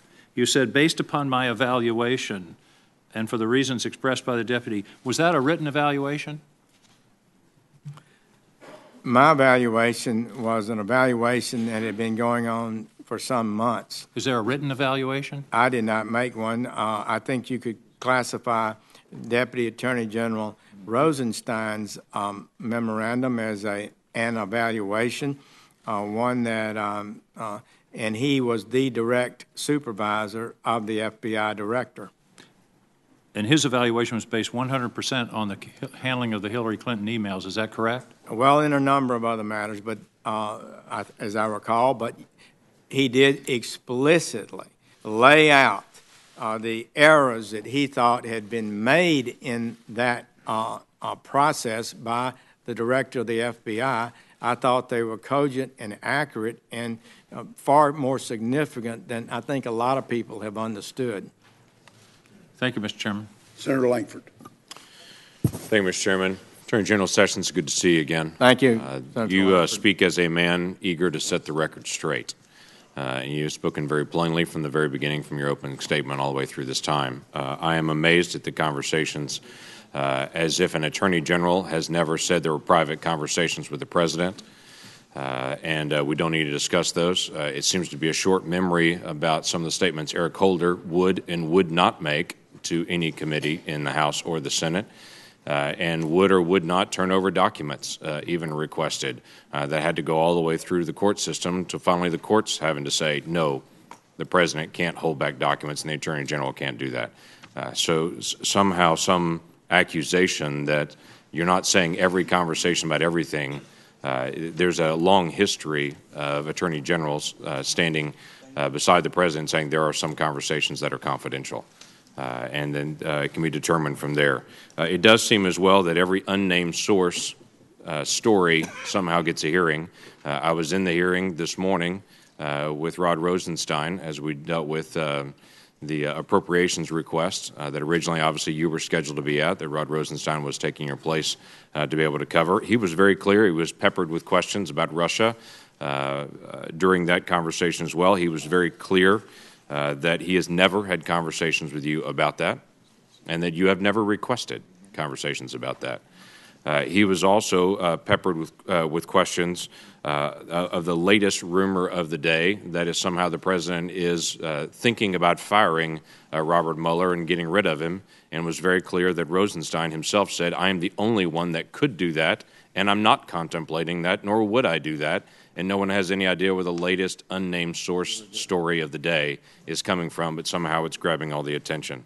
I do want to be able to bring up a couple of things to you specifically. One is to define the word recuse.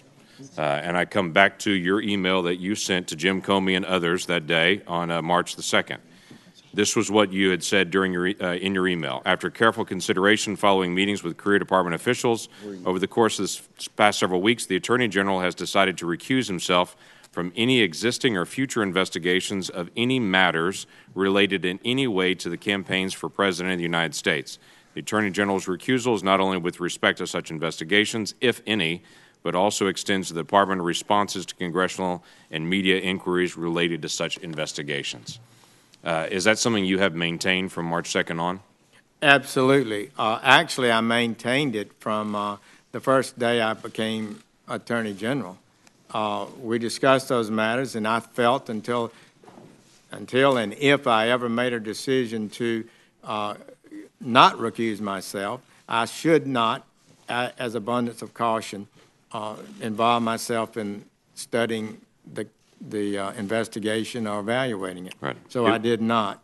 I also would note that the memorandum from my chief of staff directs these agencies, and one of the people directly it was sent to was James B. Comey, the director of the FBI.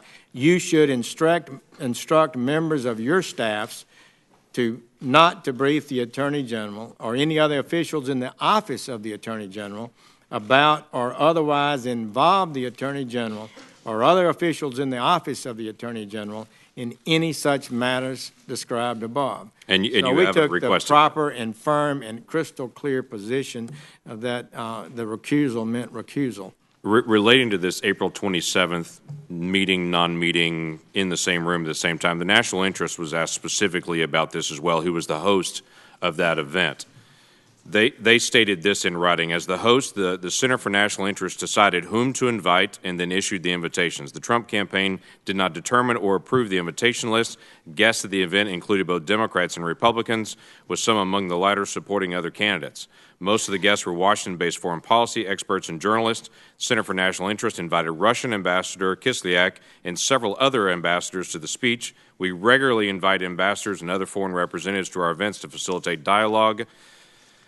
And then they stated, we seated all four in the front row during the speech in deference to their diplomatic status. The Trump campaign had nothing to do with the seating arrangement. The Center for National Interest extended equal treatment to the four ambassadors attending the event and invited each to a short reception prior to the Trump speech.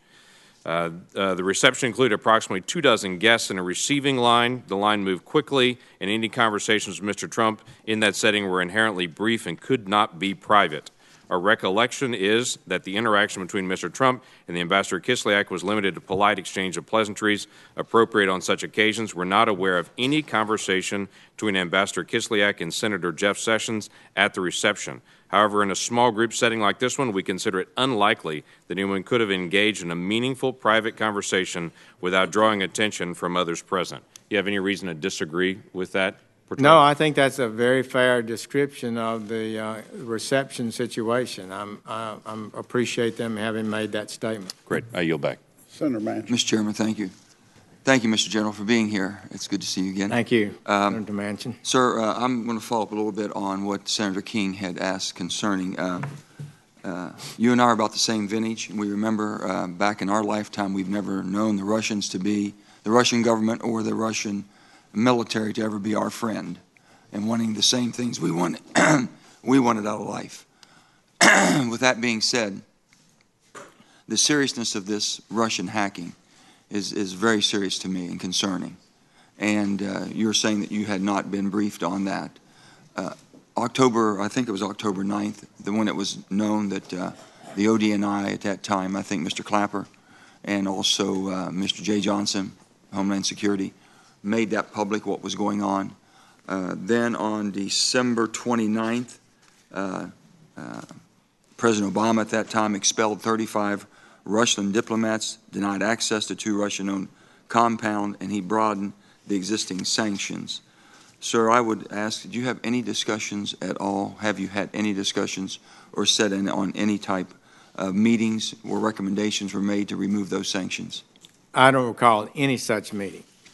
And during the time, not from the President being inaugurated on January 20th, prior to that, in the campaign, up until through the transition, was there ever any meetings that he showed any concern or consideration or just inquisitive of what the Russians were really doing and if they really done it? I don't recall any such conversation. I'm not sure I understood your question. Maybe I better listen well, again. You were part of the national security team, so if he would have heard something about Russia and with their capabilities and our concern about what they could do to our election process, was there ever any conversations concerning that whatsoever? I don't recall it, Senator Manchin. I know it's been asked of you, the things that, your executive privileges in protecting the President. I understand that. But also, when we had Mr. Comey here, he couldn't answer a lot of things in an open session. He agreed to go into a closed session. Would you be able to go into a closed session? Would it change your answers to us or your ability to speak more frankly on some things we would want to know?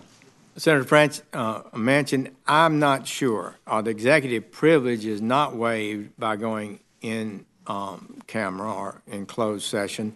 It may be that one of the concerns is that when you have an investigation ongoing, as the special counsel does, it's often very problematic to have persons not cooperating with that counsel in the conduct of the investigation, which may or may not be a factor in going into closed session. It would be very helpful. I think the committee, there's a lot of questions they'd like to ask, and I know that you would like to answer if possible, and maybe we can check into that a little further. If I could, sir, did you have any meetings, any other meetings with Russian government officials that have not been previously disclosed? I do. I have racked my brain, and I do not believe so. Are there any other? I can assure you that none of those meetings discussed manipulating a campaign in the United States in any way, shape, or form, or any hacking or any such ideas. I'm going to go quick through this. Are there any other meetings between Russian government officials and any other Trump campaign associates that have not been previously disclosed that you know of? I don't recall any. To the best of your knowledge, did any of the following individuals meet with Russian officials at any point during the campaign? You can just go yes or no as I go down through the list. Paul Manafort? Repeat that now. To the best of your knowledge, sir, did any of these following individuals meet with Russian officials at any point during the campaign? And you can just be a yes or no on this. Paul Manafort? I don't have any information that he had done so. He served as campaign chairman for a few months. Steve Bannon? I have no information that he did. General Michael Flynn? I don't recall it. Reince Priebus? I don't recall. Steve Miller? I don't recall him ever having such a conversation. Corey Lewandowski? I do not recall any of those individuals having any meeting with Russian officials. Carter Page? I don't know. And I would finally ask this question, because I always think we try to get, you have an innate knowledge different than anybody. There may have been some published accounts of Mr. Page talking with Russians. I'm not sure. Okay. I don't recall. As a former senator, you bring a unique, holistic perspective to this investigation, because you've been on both sides. I have indeed. If you were all in all, it's better on that side. If you were sitting on this side of the dais, okay, here nobody gets to ask you about your private conversation with your staff. Well, here we go. Get your chance to give us some advice. If you were sitting on this side of the dais, what question would you be asking? I would be asking whether or not I would be asking questions related to whether or not there was an impact on this election. And what part of the story do you think we're missing? By foreign power, particularly the Russians, since the intelligence community has suggested and stated that they believe they did. But I do think members of this government have offices to run. Is there a part of the story we're manage, missing?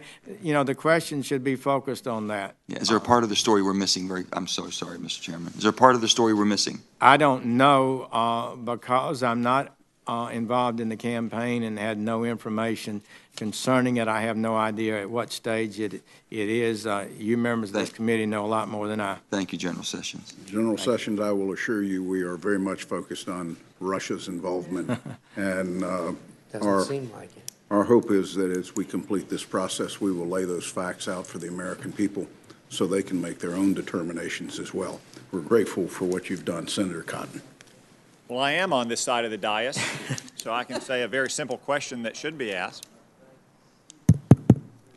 I am on this side of the dais, so a very simple question that should be asked is, did Donald Trump or any of his associates in the campaign collude with Russia in hacking those emails and releasing them to the public? That's where we started 6 months ago. We have now heard from 6 of the 8 Democrats on this committee, and to my knowledge, I don't think a single one of them asked that question. They've gone down lots of other rabbit trails, but not that question.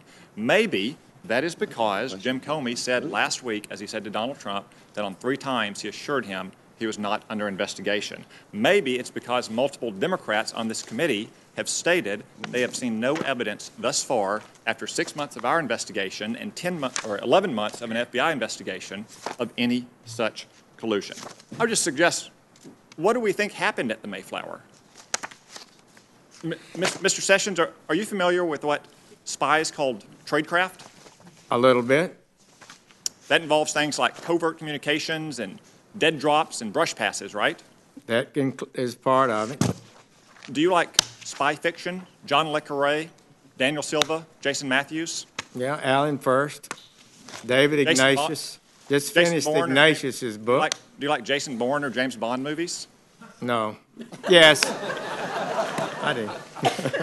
Have you ever, in any of these fantastical situations, heard of a plot line so ridiculous that a sitting United States senator and an ambassador of a foreign government colluded at an open setting with hundreds of other people to pull off the greatest caper in the history of espionage? Thank you for saying that, Senator Cotton. It's just like through the looking glass. I mean, what is this? I explained how, in good faith, I said I had not met with Russians because they were suggesting I, as a surrogate, had been meeting continuously with Russians. I said I didn't meet with them. And now the next thing you know, I'm accused of some reception, plotting some sort of influence campaign for the American election. It's just beyond my capability to understand, and I really appreciate, Mr. Chairman, the opportunity at least to be able to say publicly, I didn't participate in that and know nothing about it. And I gather that's one reason why you want to testify today in public. Last week, Mr. Comey, in characteristic dramatic and theatrical fashion, alluded ominously to what you call innuendo, that there was some kind of classified intelligence that suggested you might have colluded with Russia or that you might have otherwise acted improperly. You've addressed those allegations here today. Do you understand why he made that allusion? Actually, I do not. Nobody's provided me any information. Thank you. My time is limited. I have a lot of questions. Mr. Blunt asked you if you had spoken in response to Mr. Comey's statement to you after his private meeting with the President on February 14th or February 15th. You said that you did respond to Mr. Comey. Mr. Comey's testimony said that you did not. Do you know why Mr. Comey would have said that you did not respond to him on that conversation with you on February 14th or 15th? I do not. It was a little conversation, not very long, but there was a conversation, and I did respond to him, perhaps not to everything he asked, but I did respond to him, I think in an appropriate way.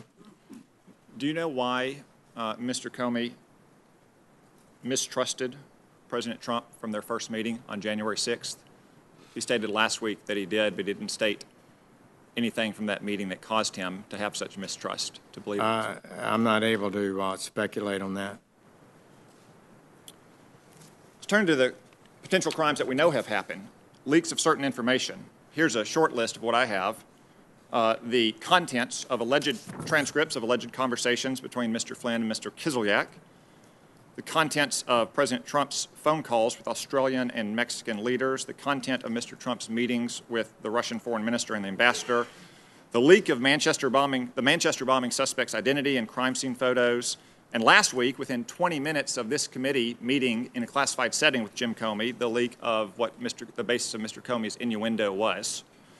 Are these leaks serious threats to our national security, and is the Department of Justice taking them with the appropriate degree of seriousness in investigating and ultimately going to prosecute them to the fullest extent of the law? Thank you, Senator Cotton. We have had one successful case very recently in Georgia. That person has been denied bail, I believe, and is being held in custody. But some of these leaks, as you well know, are extraordinarily damaging to the United States security.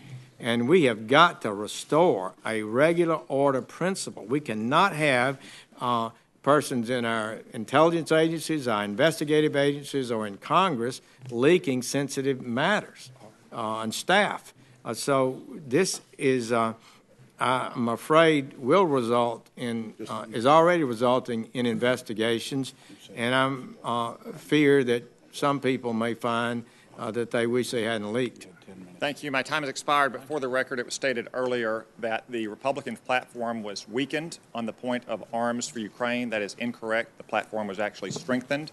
And I would note that it was the Democratic president who refused repeated bipartisan requests of this Congress to supply those arms to Ukraine. Senator Harris. Attorney General Sessions, you have several times this afternoon prefaced your responses by saying, to the best of your recollection.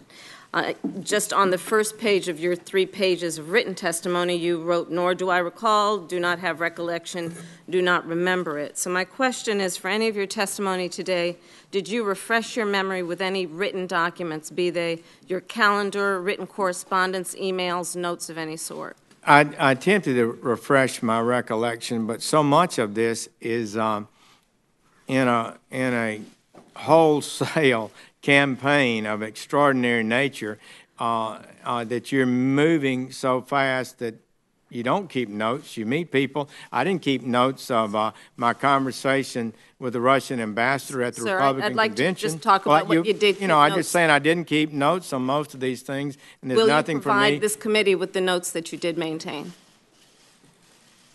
As appropriate, I will supply the committee with documents. Can you please tell me what you mean when you say appropriate? I would have to consult with lawyers in the department who know the proper procedure before disclosing documents that are held within the Department of Justice. Attorney and General I'm not Sessions. able to make that opinion today. Sir, I'm sure you prepared for this hearing today, and most of the questions that have been presented to you were predictable. So my question to you is, did you then review with the lawyers of your department, if you as the top lawyer are unaware, what the law is regarding what you can share with us and what you cannot share with us, what is privileged and what is not privileged? We discussed the basic parameters of testimony. I frankly have not discussed documentary disclosure rules. Will you make a commitment to this committee that you will share any written correspondence, be they your calendars, records, notes, emails, or anything that has been reduced at any point in time in writing to this committee where legally you actually have an obligation to do so? I'll commit to reviewing the rules of the department, and as and when that issue is raised, to respond appropriately. Did you have any communications with Russian officials for any reason during the campaign that have not been disclosed in public or to this committee? I don't recall it, but I have to tell you, I cannot testify to what was said as we were standing at the Republican convention before the podium where I spoke. My question is only as it relates to your knowledge. I don't have the detailed memory of that. Okay, as it relates to your knowledge. Did you have any communication with any Russian businessmen or any Russian nationals I don't believe I had any conversation with Russian businessmen or Russian nationals. Are you aware of Although any communications? a lot of people were at the convention, it's conceivable that somebody Sir, came I up to me. have just a few. Well, you let me qualify it. If Okay. I don't qualify it, you'll accuse me of lying. So I need to be correct as best I can. I do want you to be and I'm honest. not able to be rushed this fast. It makes me nervous. Are you aware of any communications with other Trump campaign officials and associates that they had with Russian officials or any Russian nationals? I don't recall that And are you aware of at this moment. Are you aware of any communications with any Trump officials, or did you have any communications with any officials about Russia or Russian interests in the United States before January 20th? No, I may have had some conversations, and I think I did, with the general strategic concept of the possibility of whether or not Russia and the United States could get on a more harmonious relationship and move off the hostility. The Soviet Union did, in fact, collapse. It's really a tragic strategic event that we're not able to get along better than we are being today. sworn in as Attorney General, how did you typically communicate with then candidate or President-elect Trump? Would you repeat that? Before you were sworn in as Attorney General, how did you typically communicate with then candidate or President-elect Trump? I did you not communicate submit in writing? memoranda. I did not make formal presentations. Did you ever communicate with him in writing? I don't believe so. And you referred to a longstanding DOJ policy. Can you tell us what policy it is you're talking about? Well, I think most cabinet people, as the witnesses you had before you earlier, those individuals declined to comment because we're all about conversations with the president. Sir, I'm just because asking you that's about a the DOJ policy you referred to. policy that goes beyond just the Attorney General. Is that policy in writing somewhere? I think so.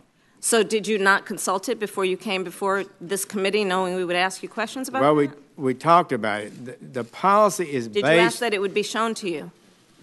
The policy is based on the principle that the president. Sir, I'm not asking about the principle. I'm asking when you Well, I'm knew that you unable would be to asked answer the these question. questions and you would rely on that policy, did you not ask your staff to show you the policy that would be the basis for you refusing to answer the majority of questions that have been asked should be allowed of to you? answer the question. Senators will allow the chair to control the hearing. Senator Harris, let him answer. Please Time's do. expired. Thank you. We talked about it, and we talked about the real principle that's at stake. It's one that I have some appreciation for, as having spent 15 years in the Department of Justice, 12 as United States Attorney, and that principle is that the Constitution provides the head of the executive branch certain privileges, and that members, one of them is confidentiality of communications. And it is improper for agents of any department any departments in the executive branch to waive that privilege without a clear approval Mr. Chairman, of the president. I have asked and that's the Mr. situation we're Sessions in. for a yes or no. Did you ask your So the staff answer is to yes, see the I policy? consulted. Did you ask your staff to see the Senator's policy? expired. Apparently Senator not. Cornyn.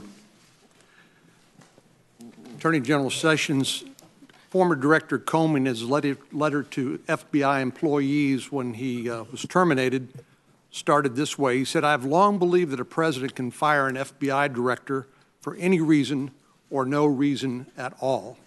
Do you agree with that? Yes, and I think that was good for him to say, because I believe we're going to have a new and excellent FBI director, a person who is smart, disciplined, with integrity and proven judgment. That would be good for the Bureau, and I think that statement probably was a valuable thing for Director Comey to say, and I appreciate that he did.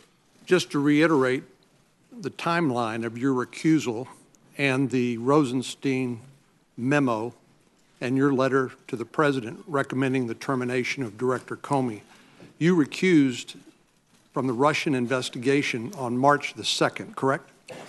The formal recusal took place on that date. The letter that you wrote forwarding the Rosenstein memo to the president as a basis for Director Comey's termination was dated May the 9th, a couple of months after you'd recused from the Russian investigation, correct? I believe that's correct. So isn't it true that the Russian investigation did not factor into your recommendation to fire Director Comey? That is correct. The memorandum written by the Deputy Attorney General, your letter to the President forwarding that recommendation didn't mention Russia at all. Is that your recollection? That is correct. So let's review what the basis was of Deputy Attorney General Rosenstein's recommendation. He wrote in his memo on May the 9th, he said, "I cannot defend the director's handling of the conclusion of the investigation of Secretary Clinton's emails, and I do not understand his refusal to accept the nearly universal judgment that he was mistaken." And of course, he's talking about Director Comey. He went on to say the director, that was Director Comey at the time, was wrong to usurp the Attorney General's authority on July the 5th, 2016. You'll recall that was the date of the press conference he held. He went on to say that the FBI director is never empowered to supplant federal prosecutors and assume command of the Justice Department.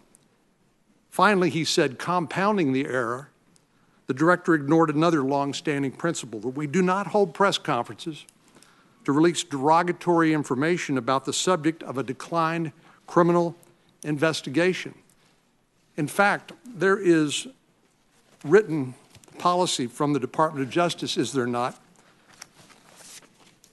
entitled Election Year Sensitivities. Are you familiar with the prohibition of the Justice Department making announcements or taking other actions that might interfere with the normal elections? I am generally familiar with that. Some of those were the Holder memoranda after my time in the department. Well, let me read. There's always been rules about it, though. Well, let me read just an excerpt from a memo from the Attorney General, March 9th, 2012, entitled Election Year Sensitivities. It says, law enforcement officers and prosecutors may never select the timing of investigative steps or criminal charges for the purpose of affecting any election or for the purpose of giving an advantage or disadvantage to any candidate or political party. Such a purpose is inconsistent with the department's mission and with the principles of federal prosecution. Do you agree with that? Essentially, yes. So what essentially the Deputy Attorney General said is that former Director Comey violated Department of Justice directives when he held a press conference on July the 5th, 2016. He announced that Secretary Clinton was extremely careless with classified email and went on to release other derogatory information, including his conclusion that she was extremely careless, but yet went on to say that no reasonable prosecutor would prosecute her. That is not the role of the FBI director, is it? That is a job for the prosecutors at the Department of Justice. That's what was meant by Deputy Attorney General Rosenstein when he said that Director Comey usurped the role of the Department of Justice prosecutors. Is that right? That is correct. And former Attorney General Bill Barr wrote an op-ed recently in which he said he had assumed that Attorney General Lynch had urged Mr. Comey to make this announcement so she wouldn't have to do it. But in fact, it appears he did it without her approval totally, and that is a pretty stunning thing. It is a stunning thing, and it violates fundamental powers. And then when he reaffirmed that the rightness he believed of his decision on May 3rd, I think it was, that was additional confirmation that the director's thinking was not clear. Senator Reid. Thank you very much, Mr. Chairman. First, a point, Attorney General. Senator Heinrich and others have raised the issue of long-standing rules. If there are written rules to this effect, would you provide them to the committee, please? I will. Thank you very much. Now, Senator Corn has made the point that the whole substance of your recommendation to the President to dismiss Director Comey was his unprofessional conduct with respect to the Clinton administration. Is that correct?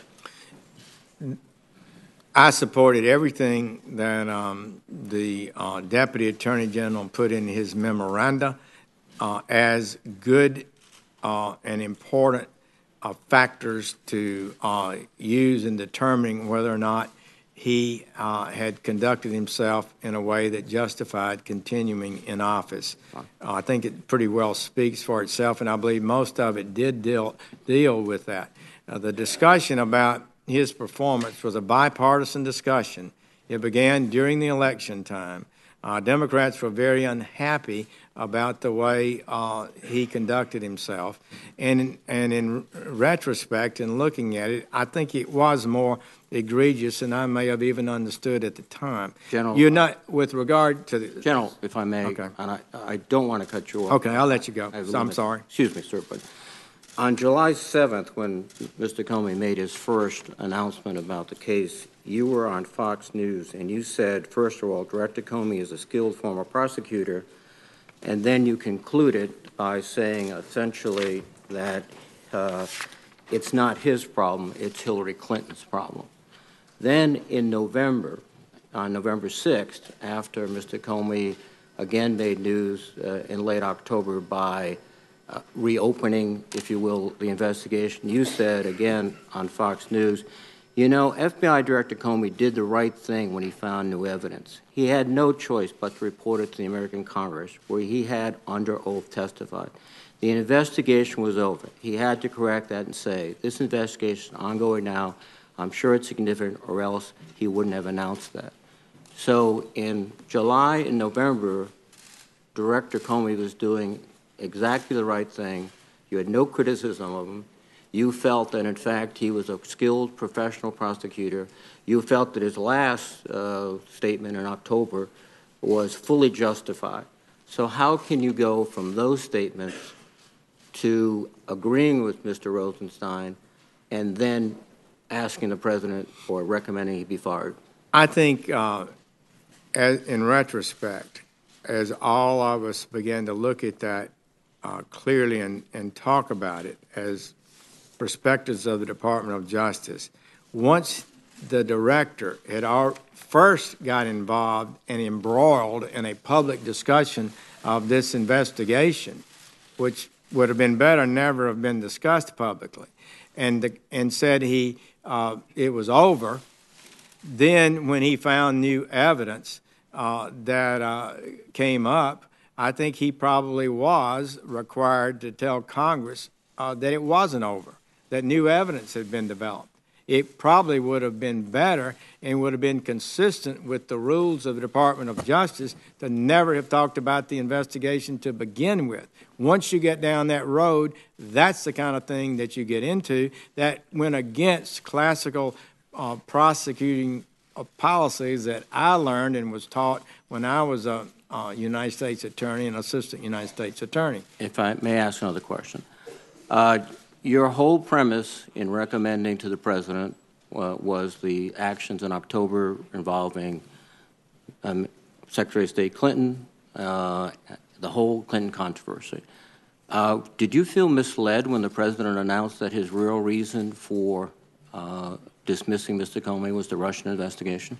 I'm not able to characterize that fact. I wouldn't try to comment on that. So you had no inkling that there was anything to do with Russia until the President of the United States basically declared it not only on TV, but in the Oval Office to the Russian foreign minister saying, the pressure's off now, I got rid of that nut job. That came to you as a complete surprise. Well, all I can say is, Senator Reid, that our recommendation was put in writing, and I believe it was correct. And I believe the President valued it, but how he made his decision was his And you in had his no process. no inkling that he was considering the Russian investigation? Well, I'm not going to try to guess what I No, thought at the time. that's fair. There is a scenario in which this whole recapitulation of Clinton was a story, basically, a cover story that the president sort of tried to put out and that he quickly abandoned. And his real reason was a Russian investigation, which, if had been the case, I would suspect you, in principle, would have reclused yourself from any involvement. So, thank you. Senator McCain. Over the last few weeks, the administration has characterized your previously undisclosed meetings with Russian Ambassador Kislyak as meetings you took in your official capacity as a U.S. Senator and a member of the Senate Armed Services Committee. As chairman of that committee, let me ask you a few questions about that. At these meetings, did you raise concerns about Russian invasion of Ukraine or annexation of Crimea? I did, Senator McCain, and I would like to follow up a little bit on that. That's one of the meetings that's one of the issues that I recall explicitly. The day before my meeting with the Russian ambassador, I'd met with the Ukrainian ambassador, and I heard his concerns about Russia.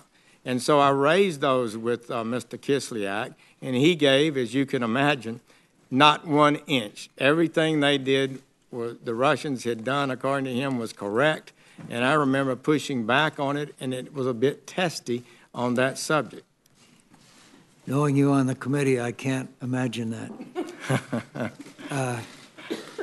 Did you raise concerns about Russia's support for President Bashar Assad and his campaign of indiscriminate violence against his own citizens, including his use of chemical weapons?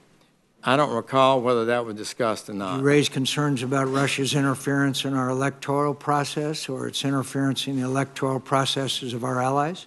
I don't recall that being discussed. At those meetings, if you spoke with Ambassador Kislyak in your capacity as a member of the Armed Services Committee, you presumably talked with him about Russia-related security issues that you have demonstrated as important to you as a member of the committee? Did I discuss security issues? I don't recall you as being particularly vocal on such issues. Repeat that, Senator McCain. I'm sorry. The whole Russia-related security issues that you demonstrate as important to you as a member of the committee. Did you raise those with him? You mean such issues as nuclear issues, or? Yeah, in other words, Russia-related security issues. In your capacity as the chairman of the Strategic Forces Subcommittee, what Russia-related security issues did you hold hearings on or otherwise demonstrate a keen interest in? We may have discussed that. I just don't have a real recall of the meeting. I was not making a report about it to anyone. I just was basically willing to meet and see what he discussed. And his response was? I don't recall. During the 2016 campaign season, do you have any contacts with any representative, including any American lobbyist or agent of any Russian company within or outside your capacity as a member of Congress or a member of the Armed Services Committee? I don't believe so. Politico recently reported that in the middle of the 2016 elections, the FBI found that Russian diplomats whose travel the State Department was supposed to track had gone missing. Some turned up wandering around the desert or driving around Kansas. Reportedly, intelligence sources conclude that after about a year of inattention, these movements indicate, one, that Moscow's espionage ground game has grown stronger and more brazen, and that quietly the Kremlin has been trying to map the United States telecommunications infrastructure. What do you know about this development and how the Justice Department and other relevant U.S. government agencies are responding to it? We need to do more, Senator McCain. I am worried about it. We also see that from other nations with these kind of technological skills like China and some of the other nations that are penetrating our business interests, our national security interests, As a member of the Armed Services Committee, I did support and advocate, and I think you supported legislation that would, and it's ongoing now, that requires the Defense Department to identify weaknesses in our system and how we can fix them. But I would say to you, Senator McCain, that is, in my short tenure here in the Department of Justice, I've been more concerned about computer hacking and those issues than I was at in the Senate. It's an important issue. You're correct. The Washington Post reported yesterday Russia has developed a cyber weapon that can disrupt the United States power grids and telecommunications infrastructure. This weapon is similar to what Russia or Russian allied hackers used to disrupt Ukraine's electrical grid in 2015. Can you discuss a little bit in open session how serious that is? I don't believe I can discuss the technological issues, just to say that it is very disturbing that the Russians continue to push hostile actions in their foreign policy, and it is not good for the United States or the world or Russia, in my opinion. Do you believe we have a strategy in order to counter these ever-increasing threats to our national security and our way of life? Not sufficiently. We do not have a sufficient strategy dealing with technological and IT penetrations of our system. I truly believe it's more important than I ever did before, and I appreciate your concern and leadership on that issue. And in fact, all of Congress is going to have to do better. Senator's time's expired. Chair would recognize the Vice Chair. Thank you, Mr. Chairman, and General Sessions, thank you. I particularly appreciate your last comments with Senator McCain about the seriousness of this threat, and it's why so many of us on this committee are concerned when the whole question of Russian intervention, the President continues to refer to it as a witch hunt and fake news, and there doesn't seem to be a recognition of the seriousness of this threat. I share, I think most members do, the consensus that the Russians massively interfered. They want to continue to interfere, not to favor one party or another, but to favor their own interest. And it is of enormous concern that we have to hear from the administration how they're going to take that on. I also believe comments have been made here about where we head in terms of some of the Trump associates who may have had contacts with Russians. Candidly, we've not gotten to all of that yet because of the unprecedented firing of the FBI director that was leading this very same Russia investigation that superseded some of our activities. So those members who I hope will equally pursue the very troubling amount of smoke, at least, that's out there between individuals that were affiliated with the Trump campaign and possible ties with Russians. I've not reached any conclusion, but we've got to pursue that. Final comment, and I understand your point, but you have to, there were a series of comments made by Mr. Comey last week. I think members on this side of the aisle have indicated you understand executive privilege, understand classified setting. I do think we need, as Senator Reid indicated and Senator Harris and others, if there are these long-standing written procedures about this ability to have some other category to protect the conversations with the president, we'd like to get a look at them, because we need to find out, in light of some of the contradictions between today and last week, where this all heads. At the end of the day, this is not only, let me restate what I said the last time, this is not about relitigating 2016. It is about finding out what happened, about some of the serious allegations about potential ties, but on a going forward basis, making sure that the Russians who are not finished in terms of their activities didn't end in the election day of 2016. We know that is ongoing, and we have to be better prepared on a going forward basis. Thank you, Mr. Chairman. Thank you, Vice Chairman. Mr. Chairman, one brief comment, if you mind. I do want to say that there are chains at the top of the FBI should have no impact whatsoever on the investigation. Those teams have been working, and they'll continue to work, and they've not been altered in any way. But there were a number of very strange comments that Mr. Comey testified last week that you could have, I believe, shed some light on. But we'll continue. Thank you, sir. General Sessions, thank you again for your willingness to be here. Not sure that you knew it, but your replacement sat through most of this hearing, Luther Strange. He's made us regret that we don't have intramural basketball team in 6'9". Big Luther is a good round ball player at Tulane. You've been asked a wide range of questions, and I think you've answered things related to claims about the meeting at the Mayflower. You've answered questions that surround the reasons of your recusal and the fact that you had never been briefed since day one on the investigation, that you made clear that you can't think of any other conversations that you've had with Russian officials. You've covered in detail the conversation that you had, though brief, with Director Comey that he referenced to after his private meeting with the President, just to name a few things that I think you've helped us to clear up. There were several questions that you chose not to answer because of confidentiality with the President. I would only ask you now to go back and work with the White House to see if there are any areas of questions that they feel comfortable with you answering, and if they do, that you provide those answers in writing to the committee.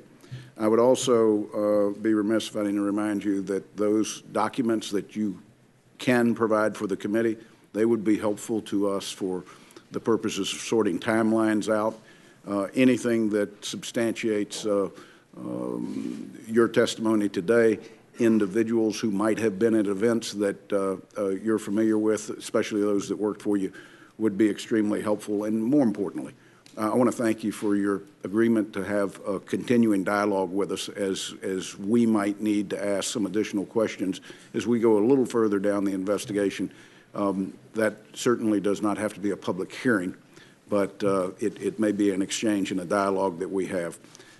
You have helped us tremendously, and we're grateful to you and to Mary for the unbelievable sacrifice that you made in this institution, but also now in this administration. This hearing is now adjourned. Thank you.